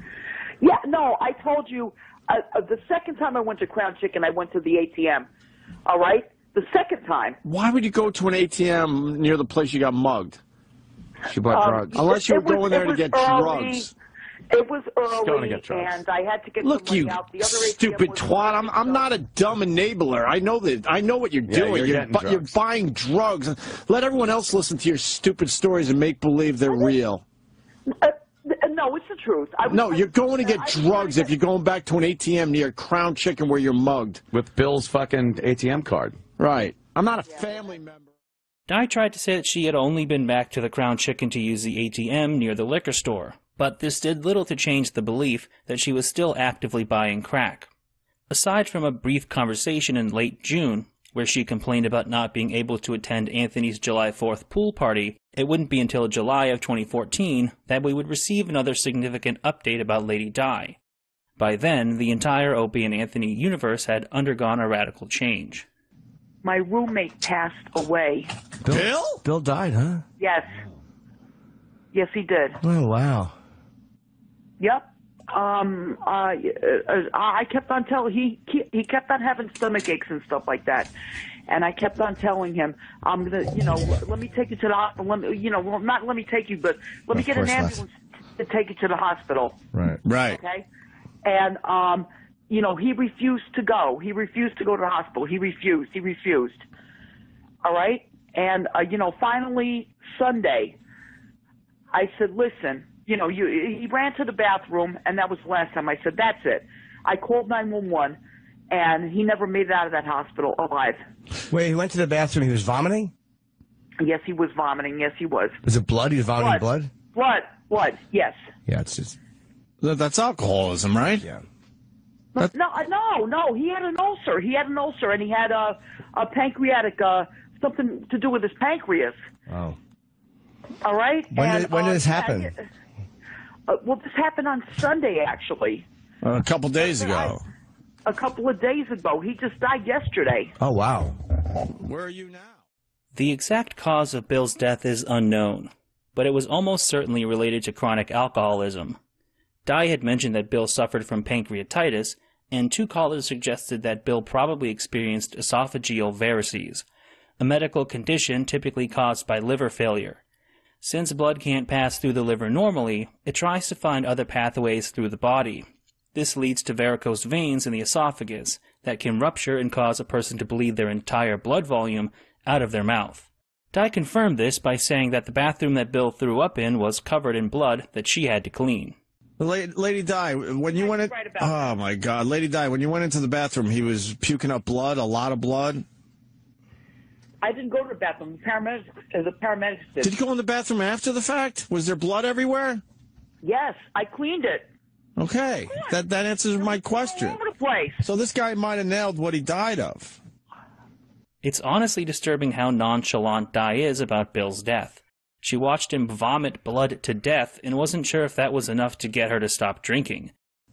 Will this wake you up? Yeah, I know, but Will this wake you up? A lot of people are asking, will this wake you up, Lady Di? I don't know what's going to wake me up anymore. Well, maybe you'll learn from watching your friend vomit his stomach out. Right. Yeah, well, you know what? It might wake me up. It might wake me up. No one's buying it. But I don't know for sure, okay? Right. I don't know for sure, because if nothing woke me up, so far, this far, I'm still in Let's say mourning. hi to Brody in Dallas. I don't want to listen to that crap, thanks. Yeah, morning, you boys. just lie a lot. Go ahead, Brody in Dallas. The only time she showed any kind of emotion was when she was bizarrely avoiding saying the word morgue on the air. Di, wait a second. I asked if Bill, I said, so Bill's still in the morgue? And she said, yeah, Bill's in the fridge. That's right. Because I don't like to say that word, the M word, on the air. Since Bill was the sole source of income for the two of them, his passing raised obvious questions about how Di would be able to pay her bills. The situation was complicated in part by the fact that Bill was still legally married, and his wife was the only one who could have him removed from the hospital. Have you built his bank account yet? What? Have you grabbed that ATM card and No. taken a few? He's not going to need it. You might as well take a few from the ATM, no? Listen to me. No, I'm not using his money in any way at all, okay? Di didn't seem particularly worried, though, and brushed the issue aside by saying that if she couldn't pay rent, she would live in her truck. Dr. Steve eventually called in to give his opinion on the situation, and he delivered what I believe is one of the most prophetic statements of the entire Lady Di saga. If he was putting the brakes on her, Are you guys ever going to do crypto? now that he's gone, we are in for For what? At this point, it's worth mentioning that a lot of the Lady Di phone calls made during her final years on the show are either lost or very difficult to find. This may have something to do with racist, woman-biting child groomer Anthony Cumia accosting a black woman in Times Square and then delivering a racial tirade on Twitter, which ultimately resulted in him being fired by Sirius in July of 2014, and Opie and Jim trying to continue on with a show that was much less popular. Or it may be due to the fact that most of Di's appearances during this time frame occurred on the pre/post shows hosted by Sam Roberts. Roberts looks like an orangutan that died in a swamp and had its bloated corpse picked at by carrion birds. That's not really germane to this video, but I still felt like saying it. Either way, much of the information we have from the latter half of 2014 and onward is second-hand. Such was the case when Di called the show in early December, and Sam mentioned that she had been caught asking people for money outside of a Burger King in Elizabeth. You did ever as an intern. We did. You know what I found out about Lady Di? Somebody messaged me on Facebook yesterday. Yeah. Like 2 weeks ago we talked to her, and she had a job like cleaning up the projects or something. She had a job. No, I don't have that job anymore. Because you know what she's doing now? She's at the Burger King in Elizabeth, New Jersey, just asking people for money. What? Well, he told you. He actually called you and told you that? He messaged me on Facebook. Oh my God! But it's true, right? Well, yes and no. Lady Di, let me just say it. This story was confirmed the next day by Marion, who added a startling bit of new information to the story. But you know something? Yeah. Bill told Diana to stop drinking. Right. Stop drinking. Right. Go for help. Right. She refused to listen to you guys. She refused to listen to me. She refused to listen to Bill. And you know what? You know what she said to me the other day on the phone? Tell me. I'd rather fucking die than go back to work. What? Diana, yep. Marion also claimed that Di was once again hanging out with shady characters and derelicts, suggesting that she was looking for somebody else to support her in exchange for sexual favors. Her relationship would prove to be short-lived, though. In January of 2015, Di called in and stated that her boyfriend had broken up with her because he didn't want to be involved with the radio show. This was backed up by one of the show's interns, Adrian Fernandez, who had been interacting with Lady Di off-air, probably because he was the one who had to walk Lady Di to the bathroom during her internship. He's not here yet. Adrian, why are you calling Lady Di? Originally, I wanted to do some investigating about her new guy. Right. To figure out what was going on. Yes, she's got a new guy. Well, there's an update on that. Yeah, not anymore. Why? He said that he doesn't want to be involved with this radio stuff, and he doesn't want to hang out with us. We don't want her. Adrian. Yeah. Adrian. That's Lady what Di. he told me, okay? And I said, fine, if you don't want to get involved with the radio show, that's fine with me. I don't care about that. Yeah, but Adrian, didn't you say that they're not exactly broken up? He still comes over to have sex with her? Yeah. To fuck her? Yeah, and get high. No, Adrian. He just comes over sometimes to hang out with me. You told me you guys fuck. No. Yes, you did. No, I did not. Diana. No. The more concerning aspect of this phone call was that Di's health seemed to be in total freefall. Within the last month, Di claimed that she had fractured both of her feet and needed to use a walker to get around. During this same day, Di called in a second time, but fell asleep while she was on hold and could be heard snoring when they eventually took her call. That's fair. All right. Lady Di? Hold on, don't talk. I got to time you. Lady Di? She probably fell asleep. Oh, good. She's been on hold an hour and a half. Lady Di. Lady Di. She's still there. She's already 2 seconds in. Hello? She's sleeping. Maybe she did her last name. Lady Di? Listen.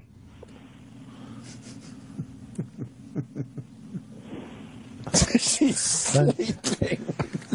She's sleeping. Even in her injured state, Di still managed to hobble into the studio for an appearance alongside Sandy Kane and Mike Bichetti in early February. Within less than a minute of being in studio, Lady Di was already begging Opie for cab fare, and it was decided that if she was going to get paid, they would have to check her ass for hemorrhoids. This task fell to intern Adrian due to their growing extracurricular entanglements. All right, one more. Lady Di is a trooper. That's why we love you, Lady Di. Okay. All right, she's bending over. Wait. Forward where? All right, she's spreading her cheeks. Oh, come on, man. You gotta put something like that. Oh, man. What about your pussy, baby? Oh, he's puking. Okay. Oh, no. I gotta get out of here, Opie. I'm sorry. No, okay. Sorry, sick too, you know? Okay. From your own hemorrhoid. Okay, that's all right. Adrian's off-air interactions with Lady Di would see him play an important role in her last few moments as a part of the show, one that would initially put him at odds with O&A/ONJ producer Eric E-Rock Nagel. As with most newcomers to the show, Adrian wanted to make a name for himself. The method he attempted to use was the tried-and-true tactic of messing with E-Rock, but he took his trolling a little too far. This was at least in part because of Jim Norton, who encouraged Adrian to bring Lady Di to E-Rock's 40th birthday party, which did not go well. Di spent approximately 2 minutes in Eric's house, had a single shrimp that she didn't like, and after she left, E-Rock put the chair she sat on in the garage so it could be sterilized. Lady Di is a self-centered lump of shit. But this is one of the few times I actually felt bad for her. Something about this incident seemed like it went beyond the acceptable level of humiliation, and Di's remarks in the cab after being forced to leave the party were kind of heartbreaking. I think you're right. And then That was more than a minute. And then you talked to Lady Di in the Uber car. Yeah. All right. How do you feel about the way you were treated tonight? Not too good. Like, what happened? I was there 5 minutes. And? The most. And then they told me, well, the party's over, you gotta go. Why do you think they did that? Because the party was over, right? What? The party was over. But why do you think that the party ended right when you got there? Well, do I look repulsive or something, or what? Could you pause that and let everyone just enjoy the irony of that question? As punishment for his actions, it was determined that Adrian would have to spend a night in a hotel with Lady Di, an event which was dubbed the Vacadrian, much to Jim Norton's chagrin. Many of Di's antics were live tweeted by Adrian and dissected on the following day's episode of Opie and Jim. The night got off to a rocky start, as Di was in the process of taking a shit when Adrian arrived at her apartment to pick her up. From here they immediately went to the liquor store, where they picked up some beer and cigarettes, and Adrian paid off Di's debt to a stock boy. 30-pack. Why can't we just get a 12-pack? 12-pack is good, too. 12-pack is fine. 12-pack of the tall boys. Why not just a 12-pack of 12 ounces? All right, whatever. Yeah, that's good, too. That's fine. Mm-hmm. According to Adrian, Di wanted to start drinking immediately, and he had to threaten to put the beer in the trunk of his car to get her to agree not to drink on the drive to their hotel. While they were in traffic, Adrian was able to record several humorous videos of Di singing along to the radio. jamming. Opie likes jamming. Opie likes jamming with Jimmy too. Opie with Jimmy too. The shenanigans continued when they arrived at their hotel, the Radio City Apartments, which Di seemed strangely enthusiastic about. Yeah. I did. Okay. Wow, kitchen and everything, huh? Pretty cool. That's nice. Once in the hotel, Di consumed 4 tall boys and began making repeated sexual advances towards Adrian, who, it should be said, was a year younger than her son. This was one of my favorite ones because it got flirty, this video. We were relaxing before dinner. And just chilling out a little taking bit. the edge off. Yeah. I see that you're laying down on the bed. She's sitting by your feet there. Mm-hmm. And let's play this video. This room, so I would assume it does. Why can't I get a foot massage? Well, Philip is here to meet Eddie Wong. Take your shoes off first. He takes his shoes off. Adrian, I guess we're not going to have dinner tonight, are we? Here's an idea. Yeah, we are. You're going to go right to the point. She thinks you want to fuck? Yes. Right away. She's like, oh, this old gag. She knows. All right, get that She's been dick down out. this road before. I guess I got to suck it first. She goes and gets the KY. Did you realize in that moment that, like, all joking aside, everything we said on the show aside, like, this is reality, this is a serious moment, she would absolutely have had sex with you. Shoes went right back on and we were out the door for dinner. You didn't let her rub your feet? No. Well, Nice she foot didn't want to rub my massage? feet. She She wanted did. to get right to the dick. You really think she would have went for it there? Absolutely. Because maybe a half second after I stopped recording, she placed the hand right on the upper thigh. When her attempts failed, Di tried to get a look at Adrian's penis while he was using the bathroom. Legs. I'm trying to use the bathroom. Look. What do you want? What? What about it? Do we have the same kind of phone? I don't know. I'm trying to take a shit. Go ahead. Help yourself. After settling in for a while, the pair went out for dinner. When they arrived at the restaurant, Di was so desperate for more alcohol that she asked the hostess, not even the server, to bring her the biggest glass of beer they had. This turned out to be a 24-ounce glass of beer, which Di drank 2 of during her meal of chicken tenders and potato skins. Adrian was unfortunately unable to record Lady Di in the restaurant, but instead recounted what Di told him of her plans to pay for her rent. Anything happen at dinner? Yeah, it got serious. She started talking to me about rent, everything like that. Part of the reason why we didn't get intimate was because she told me that she's at a point now where she's thinking about maybe, possibly selling her body. Could she literally put a worse product on the market? That's not the big money maker. Well, she thinks she'd be able to get like $200 for a night, and she literally couldn't get that if she moved in with you for a month. Wow, she said that? Yes. Why? Why does she? Because she needs money that bad? Mm-hmm. Here we go. We got to fucking give her more money again. Because what? She's behind on rent. 2.5 months. 2.5 months. Did she explain how she would go about this? Not really. She just said like, I don't have a great body to offer, but somebody will pay for it. Oh, that's sad. We're having fun. With their meals finished, they returned to the Radio City Apartments, where Di resumed her attempts to seduce Adrian, who was just trying to go to sleep. For luggage, Di had brought a plastic grocery bag, which contained fistfuls of candy from the apartment's reception desk, as well as a change of underwear and one other essential item. All right, now she's going into her plastic bag. This is her luggage. But this was when I had tried to finally call it a night and make my little bed on the floor and go to sleep. Yeah. And she said, "Oh, wait! I want to show you what I brought with me. I bring this with me everywhere." Okay. So you're like, okay, I'm shutting off the light. We're just gonna go to sleep. And she's like, wait, I want to show you this item I have. Yeah, big surprise. What were you thinking was in the bag? I don't know. Okay. I had no idea. What time it was could this? possibly be. This was probably around 11 o'clock. Okay. All right. Look what I carry around with me all the time. Oh my God, it's all over the place. It's all over the place. Ew, it's all over the place. KY jelly. See? You know, just in case. Moments like this. He wanted to fuck you so bad. KY jelly.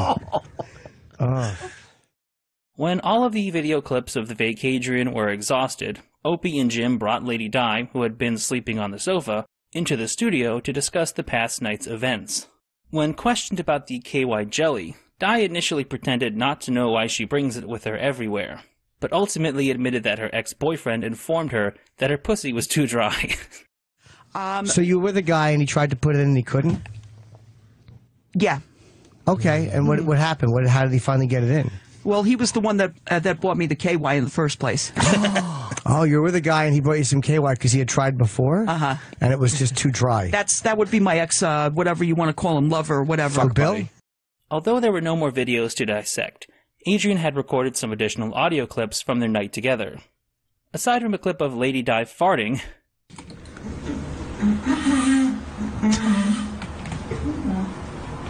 there were a few clips that made it clear how truly desperate she was to have sex with him. Does this need a setup, Adrian? I don't think so. First? Okay, let's just start playing some audio. Now, let's make one thing perfectly clear. Okay. We are not having any kind of sexual relations. Wait, what? I sound like Bill Clinton when I say Yes, you do. Party pooper. Party pooper. I'm just telling you, it ain't gonna happen. Although you could always buy me some beer and maybe I'll think about it, or some champagne or something. I don't know, whatever. Yeah, I did say that. So, yeah, that's conflicting. You said absolutely not, but then said, well, maybe if I have some champagne or beer. Oh, okay, let's move on with the audio. This is about malt liquor. It's good. You can't have any. Why not? Really important for me. You won't give me a taste of it? No. No, you. 9 out of 10 saw noticeable improvement in 1 hour. Gold Bond really works. There's only one egg that just tastes better. Well, if you don't give me a taste of your malt liquor, I won't give you a taste of this either. What'd you point to when you said that? Di, come on. You got me good, didn't you? Yeah. Di, what are you saying? You don't give me a taste of malt liquor. What are you pointing at? Are you pointing at the...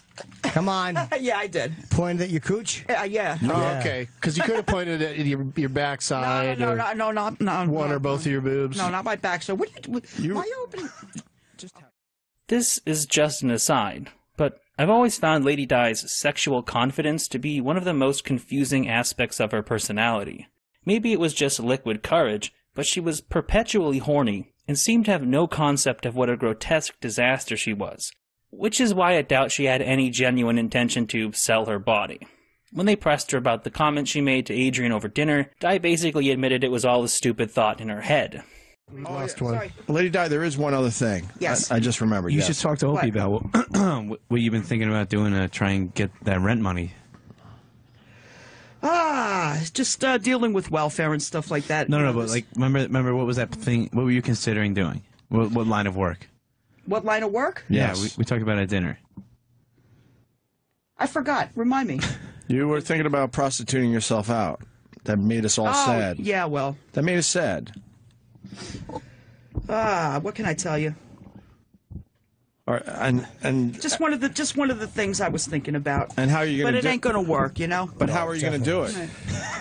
I don't know. I think it's far more likely that Di would simply try to find another man like Bill that she could have sex with in exchange for a place to live, without ever technically prostituting herself. The comments to Adrian were probably nothing more than an attempt to get people to give her money out of pity. With the recap of the Vacadrian over, Opie and Jim decided to end the day by allowing Lady Di and Stalker Patty to close the show out. During the aptly named Trainwreck Radio, Patty asked Di numerous questions about her financial situation. We learned that Di had been benefiting from temporary rental assistance, but without confirmation from her doctor that she would be out of work for a year due to her injuries, the state was not willing to give her an extension. When Patty raised the question of how Di came to be disabled in the first place, Di gave a different explanation than the previously mentioned story about breaking her feet. Mm-hmm. Now, how did you come to be disabled in the first place? What happened? What? What happened that you came to be disabled? You had a job for 25 years or something? Yeah, it might have had something to do with that. I'm not saying it had anything to do with that job, but I did do some physical work.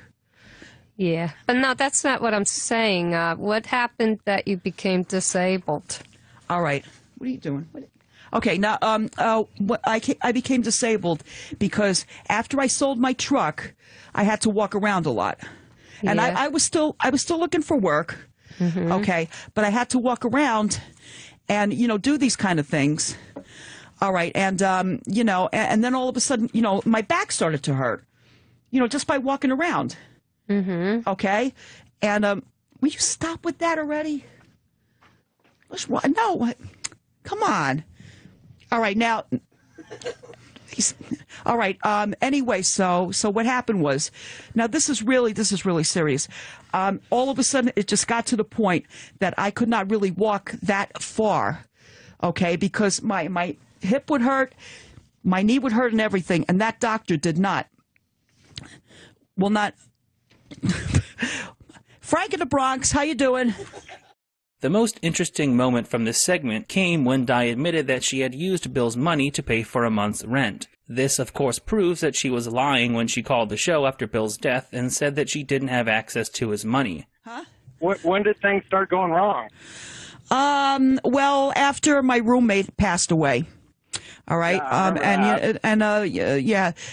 Thank you. And then things just started to go haywire. For a while there, I was able to take care of myself. I had to sell the truck for a month's rent. I had to use some of his money, unfortunately, for the first month. All right. He passed away in July, and then August I had to use his money to pay the rent. Okay. Mm-hmm. I didn't want to do it that way, but I had to. And then for the month of August, I had to sell the truck. Knowing Lady Di, there's no way she didn't spend as much of Bill's money on beer as possible before paying the rent. Then, when that money ran out, she sold her truck and probably used as much of that money as she could on beer too. I think my theory is supported by the fact that even though she was months behind on her rent, Di still denied that her drinking was contributing to her financial woes. How can you give up on the drinking? I don't know. That's probably your rent money right there. No. Well, yes and no. Yes and no. I mean, I don't buy 330 packs a day. 330 packs a day or anything like that, and just sit there and drink all day. 430 packs. No, I don't do stuff like that. Shortly after this appearance, Adrian and Dr. Steve started a GoFundMe to pay for Lady Di's rent and worked with her landlord to keep her from being homeless. The exact details of this situation are a bit hazy, though. Both Adrian and Dr. Steve agree that Di's landlord was a good guy who was doing what he could to help her out. And even though the GoFundMe didn't raise enough money to cover Di's back rent, it was enough to pay for at least 1 month, and welfare would take care of the rest while her landlord would move her into a smaller apartment. From what I vaguely remember about these events as I watched them unfold back in 2015, there was a plan to raise more money for Di's rent, but it hinged upon her going to rehab. Obviously, that didn't happen, and the payment Adrian made to Di's landlord seems to be the last bit of assistance she directly received from the Opie and Anthony universe. For her part, Di seemed completely ungrateful, and repeatedly called and messaged Adrian demanding the money. When Adrian went to deliver the money to Di's landlord, he shot a series of videos to document the sorry state of her existence, which would later be broken down in Opie and Jim. Danny, you have a very nice home. Thank you very much. Why do you sleep on a leather thing instead of a cleaning, bed? though. Huh? Why do you sleep on a leather thing instead of a bed? Because I like it. What else do you like? What do you mean, what else do I like? What else do you like? I like drinking my beer. I like relaxing. I like smoking my cigarettes. And I just woke up a little while ago, ugh. What are your plans today? Trying to nurse my leg and looking at these papers, see what I have to do. By now, even Adrian was fed up with Di's behavior. During the visit, Di didn't even thank him for the GoFundMe. Instead, the first thing she asked was, "Why didn't you bring a fan?" According to Adrian, Di also had no toilet paper, and her apartment smelled like shit, which he attributed to her unwashed vagina. And I've been in disgusting apartments. I wanted to stay there longer to do get some more audio from her, but I couldn't. It was Because of the smell? Where do you think the smell was coming from? Her vagina. Her vagina? Yes. What about her ass? Absolutely, yeah. That as well. You really think the smell was coming from her vagina? Yes, because when I walked in, it wasn't too bad. There was like a general stink, and then she took the blanket off and was sitting with one leg perched up while she was talking. When was to the me. last time you washed your stuff, Lady Di? Just waft out her vagina? She's not showered recently. We wouldn't hear from Di again for another 4 months. And during this hiatus, she appeared to suffer a serious cognitive decline. At some point in September, Opie apparently suggested the idea of giving Lady Di her own show as a bit, but fans took the concept a little too far on Twitter and convinced Di that she would be taking over Sam Roberts' time slot on the Opie radio channel. This led to 2 phone calls, one being to the Jim Norton Advice Show, where Di asked if there was any truth to the rumors. Hello, Lady Di in New Jersey. Hey, hi, how you doing? Good, how are you? Okay, listen, I wanted to find out something. Maybe you would know about this. Is there any truth to me taking over Sam's old shift? You know, the 12 to 2. Do you know anything? Do you know anything about that? Because it's all over Twitter and stuff. How did you hear about that? Well, I have Twitter on my phone. Oh. I got to be honest, you never cease to amaze me. The more disturbing of the 2 phone calls came 2 weeks later. Apparently in the period between the calls, Di had shown up to the studio uninvited and was informed that she did not in fact have her own radio show. More worryingly, when she called in on September 30th to ask about the show again, she seemed to not remember many of the details of the past year, like the GoFundMe that Adrian and Dr. Steve had set up for her. It's kind of sad, Lady Di, and we've tried to help you. So many people have reached out to you. Yeah. And you just don't want to, try to make yourself better. Dr. Steve organized the whole thing for you, and then you had some weird reason why you weren't going to go. What did he organize for me? Huh? What did he organize for me? Oh, my God. Should we get Dr. Steve on the phone? He was trying to get you in rehab and try to get you, evaluated and all that stuff. Yeah, when was this? Stop it. Just stop with this. That's why I didn't take our calls. It's nonsense. It's a waste of time. I did want to. During this conversation, it seemed clear to everybody that the bit was over, and even their last attempt to get through to Di proved fruitless. I will say this. I absolutely apologize to you because I think we've gone too far with you. I was going with the whole old Lady Di variant thing, having a little fun, and then I realized, man, this is it's just wrong now. It just feels wrong. After this phone call, Lady Di all but disappeared. She posted one tweet on October 24th, but other than that, she wouldn't be heard from again until December 2nd. When we finally heard from her again, it was a moment that those who witnessed it would not soon forget. 1980. Where are you, Lady Di? We haven't seen you in so long. That record came out in 1980. Yes, it did. Yes, it did. You nailed it. That record did. You guys owe me $5 each. Lady Gentleman's Di. bet. More importantly, where are you? A lot of people are very concerned about you. Me and Jimmy kind of know what's going on. I am on a ship right now, waiting for my duties right now. Oh. You're on a ship? Yes, I am. Which ship is it? Does it rhyme with my manic? It's a ship that's on the ocean. What ship? It's a Navy ship. It's a Navy ship. You're on a Navy ship right now? Yeah. Well, what ship did you think I was on? Oh, we didn't know. No one told us. Yeah, we heard rumors that, you were away or something, and now we're finding out that you're on a Navy ship. Well, technically, I am away. I'm away from my apartment. Where are you? I'm on a ship. But I just told you that. Where's the ship, though? Hold on a second. Where we docked at? Where we docked at? Where? All right, well, we're docked somewhere, but we're still in the United States. I listened to this phone call when it happened, and it was disturbing then. Even after listening to it many more times over the last 4.5 years, it has never become any less disturbing. Anybody who was familiar with Di expected something like this would happen eventually. But that moment when you can feel the reality of the situation dawning on everyone in the room is still a deeply haunting experience. Served. When are you coming back, do you know? Yeah. I have no idea. At this point, I really, really don't know. I mean, this whole thing was my choice, my decision. And Anheuser-Busch knows about it. Oh, you still? They know they technically know that I'm back in the service again. Wait, So- I thought you left that job years ago. No, I never left the job. Oh. I never left that job. Oh, okay. Wow. What do you do? They let me go as a punishment. You're listening to someone whose mind has completely gone, who doesn't have a grasp on reality, who doesn't even know where she is and is trying to cobble together scraps of memories into a coherent story. Every time I listen to this audio, I notice something new that makes the experience even more eerie in retrospect.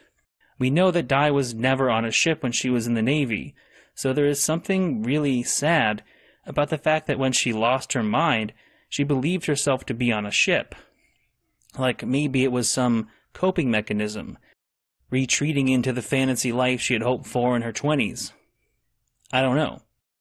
What has always struck me about this phone call from the first time I heard it was that the typical Lady Di tropes and mannerisms aren't there. She doesn't answer a question with a question. She doesn't say no, no, no, or hold on. She doesn't answer a sarcastic question literally. It's almost like listening to a different person. I could speculate as to why, but I think I'll let you draw your own conclusions. As they asked Lady Di more questions, it only became more and more obvious that something was truly wrong with her. You're probably right. What year is it, Lady Di? Oh, God, what year is it? Oh, man. Oh, boy. 2014. I'm guessing 2014, right? Yeah, you're right. You got it. Who's president? Oh, Jesus. Who's the president right now? Ronald Reagan. Okay. Do you like him? Yeah, I think he's kind of cute, yeah. Yeah, he's all right. For an older guy, you know. Who do you think I'm not, believe me, I am not up to date on anything right now because I just woke up a little while ago, so. Who's gonna be the next Who's gonna be the next president? Because we all know Reagan's time is just about done. Diana, me. I'm going to be the next president. I'd vote for you. We all would vote for Lady Di. Yeah, or at least as the thank first you so lady. much. I'll vote for you guys, too. This was the last time we would ever hear from Diana or Banny, and in the wake of this phone call, the Opie and Anthony fans understandably had a lot of questions. Thankfully, a few days after the incident, Dr. Steve was able to speak with Lady Di's son, Peter, who gave an update on her condition. So there've been a lot of rumors and just speculation and all kinds of things about your mom's condition, and she called into Opie and Jimmy recently and seemed a little disoriented. And I know, look, a lot of people are concerned about your mom. A lot of people gave her a hard time when she was drinking, but she is no longer drinking, and she's in a bad position. So, the time for giving her a hard time is over. We're just concerned. How is she doing? What's going on? What can you tell us about her condition? Well, to start, I don't think she's doing that well. She's really getting that much better anyway, for the most part. She's pretty much the same way that she went into the hospital with. She's losing her mind. She thinks she's 20 years into the past. She still thinks that she's married to her ex-husband, Freddie. And sometimes when I call her, sometimes she thinks I'm her brother, Bobby. So right now, and her doctor also mentioned to me before that her brain is actually physically shrinking. Yes. Okay, she's losing all her healthy tissue, and it's just not good, not healthy. Yeah, Since this conversation in 2015, information about Lady Di's situation has been fairly limited. The last major update came in September of 2019 when her son Peter started a GoFundMe to buy her some comfort essentials. During the making of this video, I had the opportunity to speak to Peter, and he provided an update on his mother's current condition. I think a fairly natural place to start would be, you told me on Twitter about this already, but for people who don't know, what is the current condition with your mother? How is she doing at the moment? Well, the current condition is that she's in the nursing home. She's lost a portion of her brain. That's how she's got her dementia. I mean, of course, it came about through drinking and not really eating a lot of food. and this all really happened after her supposed boyfriend or roommate or whatever you want to call her died, or call him rather. Yeah, Bill, I think. Yeah, Bill. Yeah, but yeah, no, it all happened after Bill died. Yeah, so it was just all downhill from there. Kind of along the same lines. There are a lot of things that we don't really know, like as just the fans of the show. Right. And one of those things was the fact that she kind of talked to Opie and Jim a few times before, you know, the kind of final events where she called in and she was clearly not in her right mind.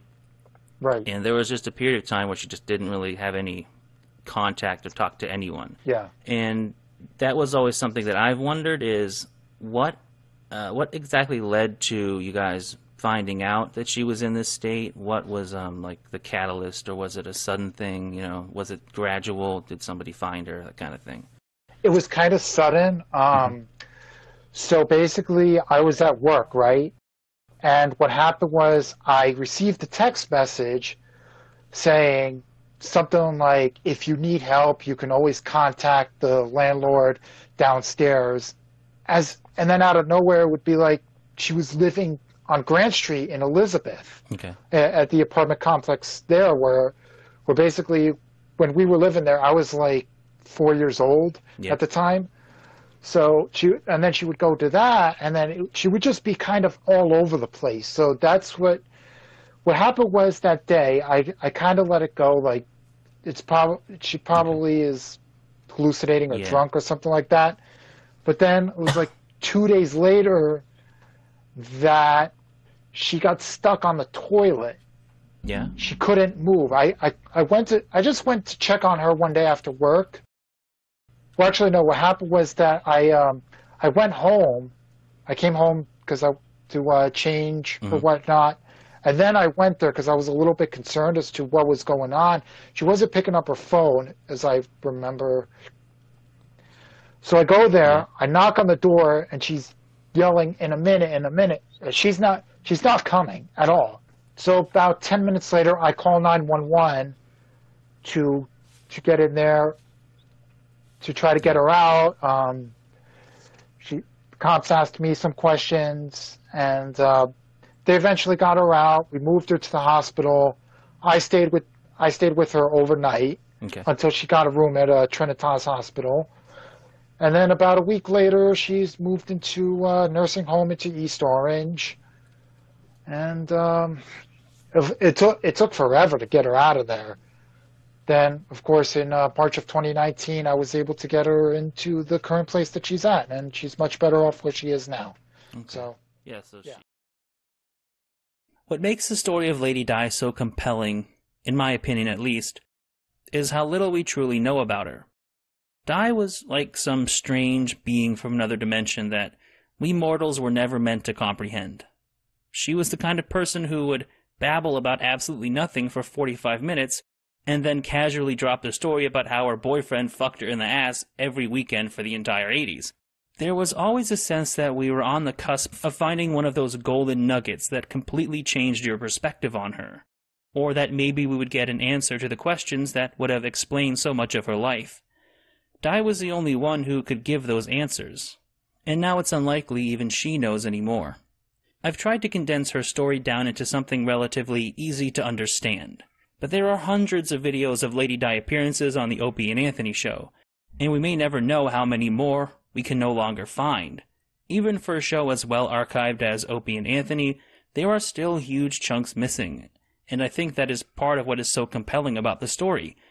It's entirely possible that somewhere out there is a phone call that explains a huge portion of her bizarre existence, and it was just never recorded or archived. We know just enough about Lady Di to form a dim sketch of her life, and from that sketch everyone paints their own picture of who she really was. I've seen the full spectrum of opinions in the comments section of my videos. Some people see her as a mentally ill woman who is being berated by a couple of cruel shock jocks. Some ask what the point of this documentary is. Why dredge up all this information and spend so much time on someone so irrelevant who was already abused enough? Some people will see Di's story as a tragic tale of a woman who just gave up somewhere along the way. Someone who fell through the cracks of society. Others will look at her behavior with disgust and wonder how a person could willingly live the way she did. How could she abandon her son so easily and never make an attempt to get him back? Then there are people for whom the story resonates on a more personal level. Children of deadbeat parents or family members of drunks and drug addicts. Many people, including myself, had somebody like Lady Di in their life, and for them the story hits close to home. We can all listen to the same clips and come away with vastly different opinions of who this woman was. And maybe they're all true to some degree. She was a liar, and a drunk. She was a remorseless delinquent mother who would rather blow hobos than get a job and reunite with her son. She could also be incredibly hilarious at times, usually because of her total lack of self-awareness. But there is a reason why events like the Lady Di internship are still cherished by Opie and Anthony fans half a decade later. I haven't come across many stories that run the emotional gamut the way Lady Di does. You can be furious and disgusted with her one moment, and then literally seconds later you'll be completely caught off guard by some absurd non sequitur. Then you're laughing your ass off, and moments later you're back to hating her guts. That's why I keep coming back to Lady Di years later. Because every time I do, I notice something new. I find a new layer or connection. I come away with different questions. That's what makes the story worth telling to me. Lady Di was a fucking enigma. As always, I want to thank you for watching the video, as well as liking, commenting, and subscribing. This video, it was a bit of a struggle, to say the least. I knew this part of the Lady Di saga would not be a fun experience to cover, but at a certain point watching so many of these clips just wore me down mentally. I think that's part of why it took so long to make. It's not easy to focus so much of your attention on somebody slowly losing their mind. All I can say is that I hope it was at least interesting for you guys to watch, and maybe her story will serve as a cautionary tale for others going down that same road. I'd also like to thank my supporters on Patreon, who help make these videos possible. Thank you. Erica Hughes, Tex Punchum, Bart Wackanar, Josh G. Grows Mids, Dan Thomas, Mike Roballs, Bone CK, James Taylor, CP, Jake Tracy, Tamby Helmick, The Son of Man, Neem, Origami Fleshlight, Kevin Howard, Medication Doesn't Work, and Jackie.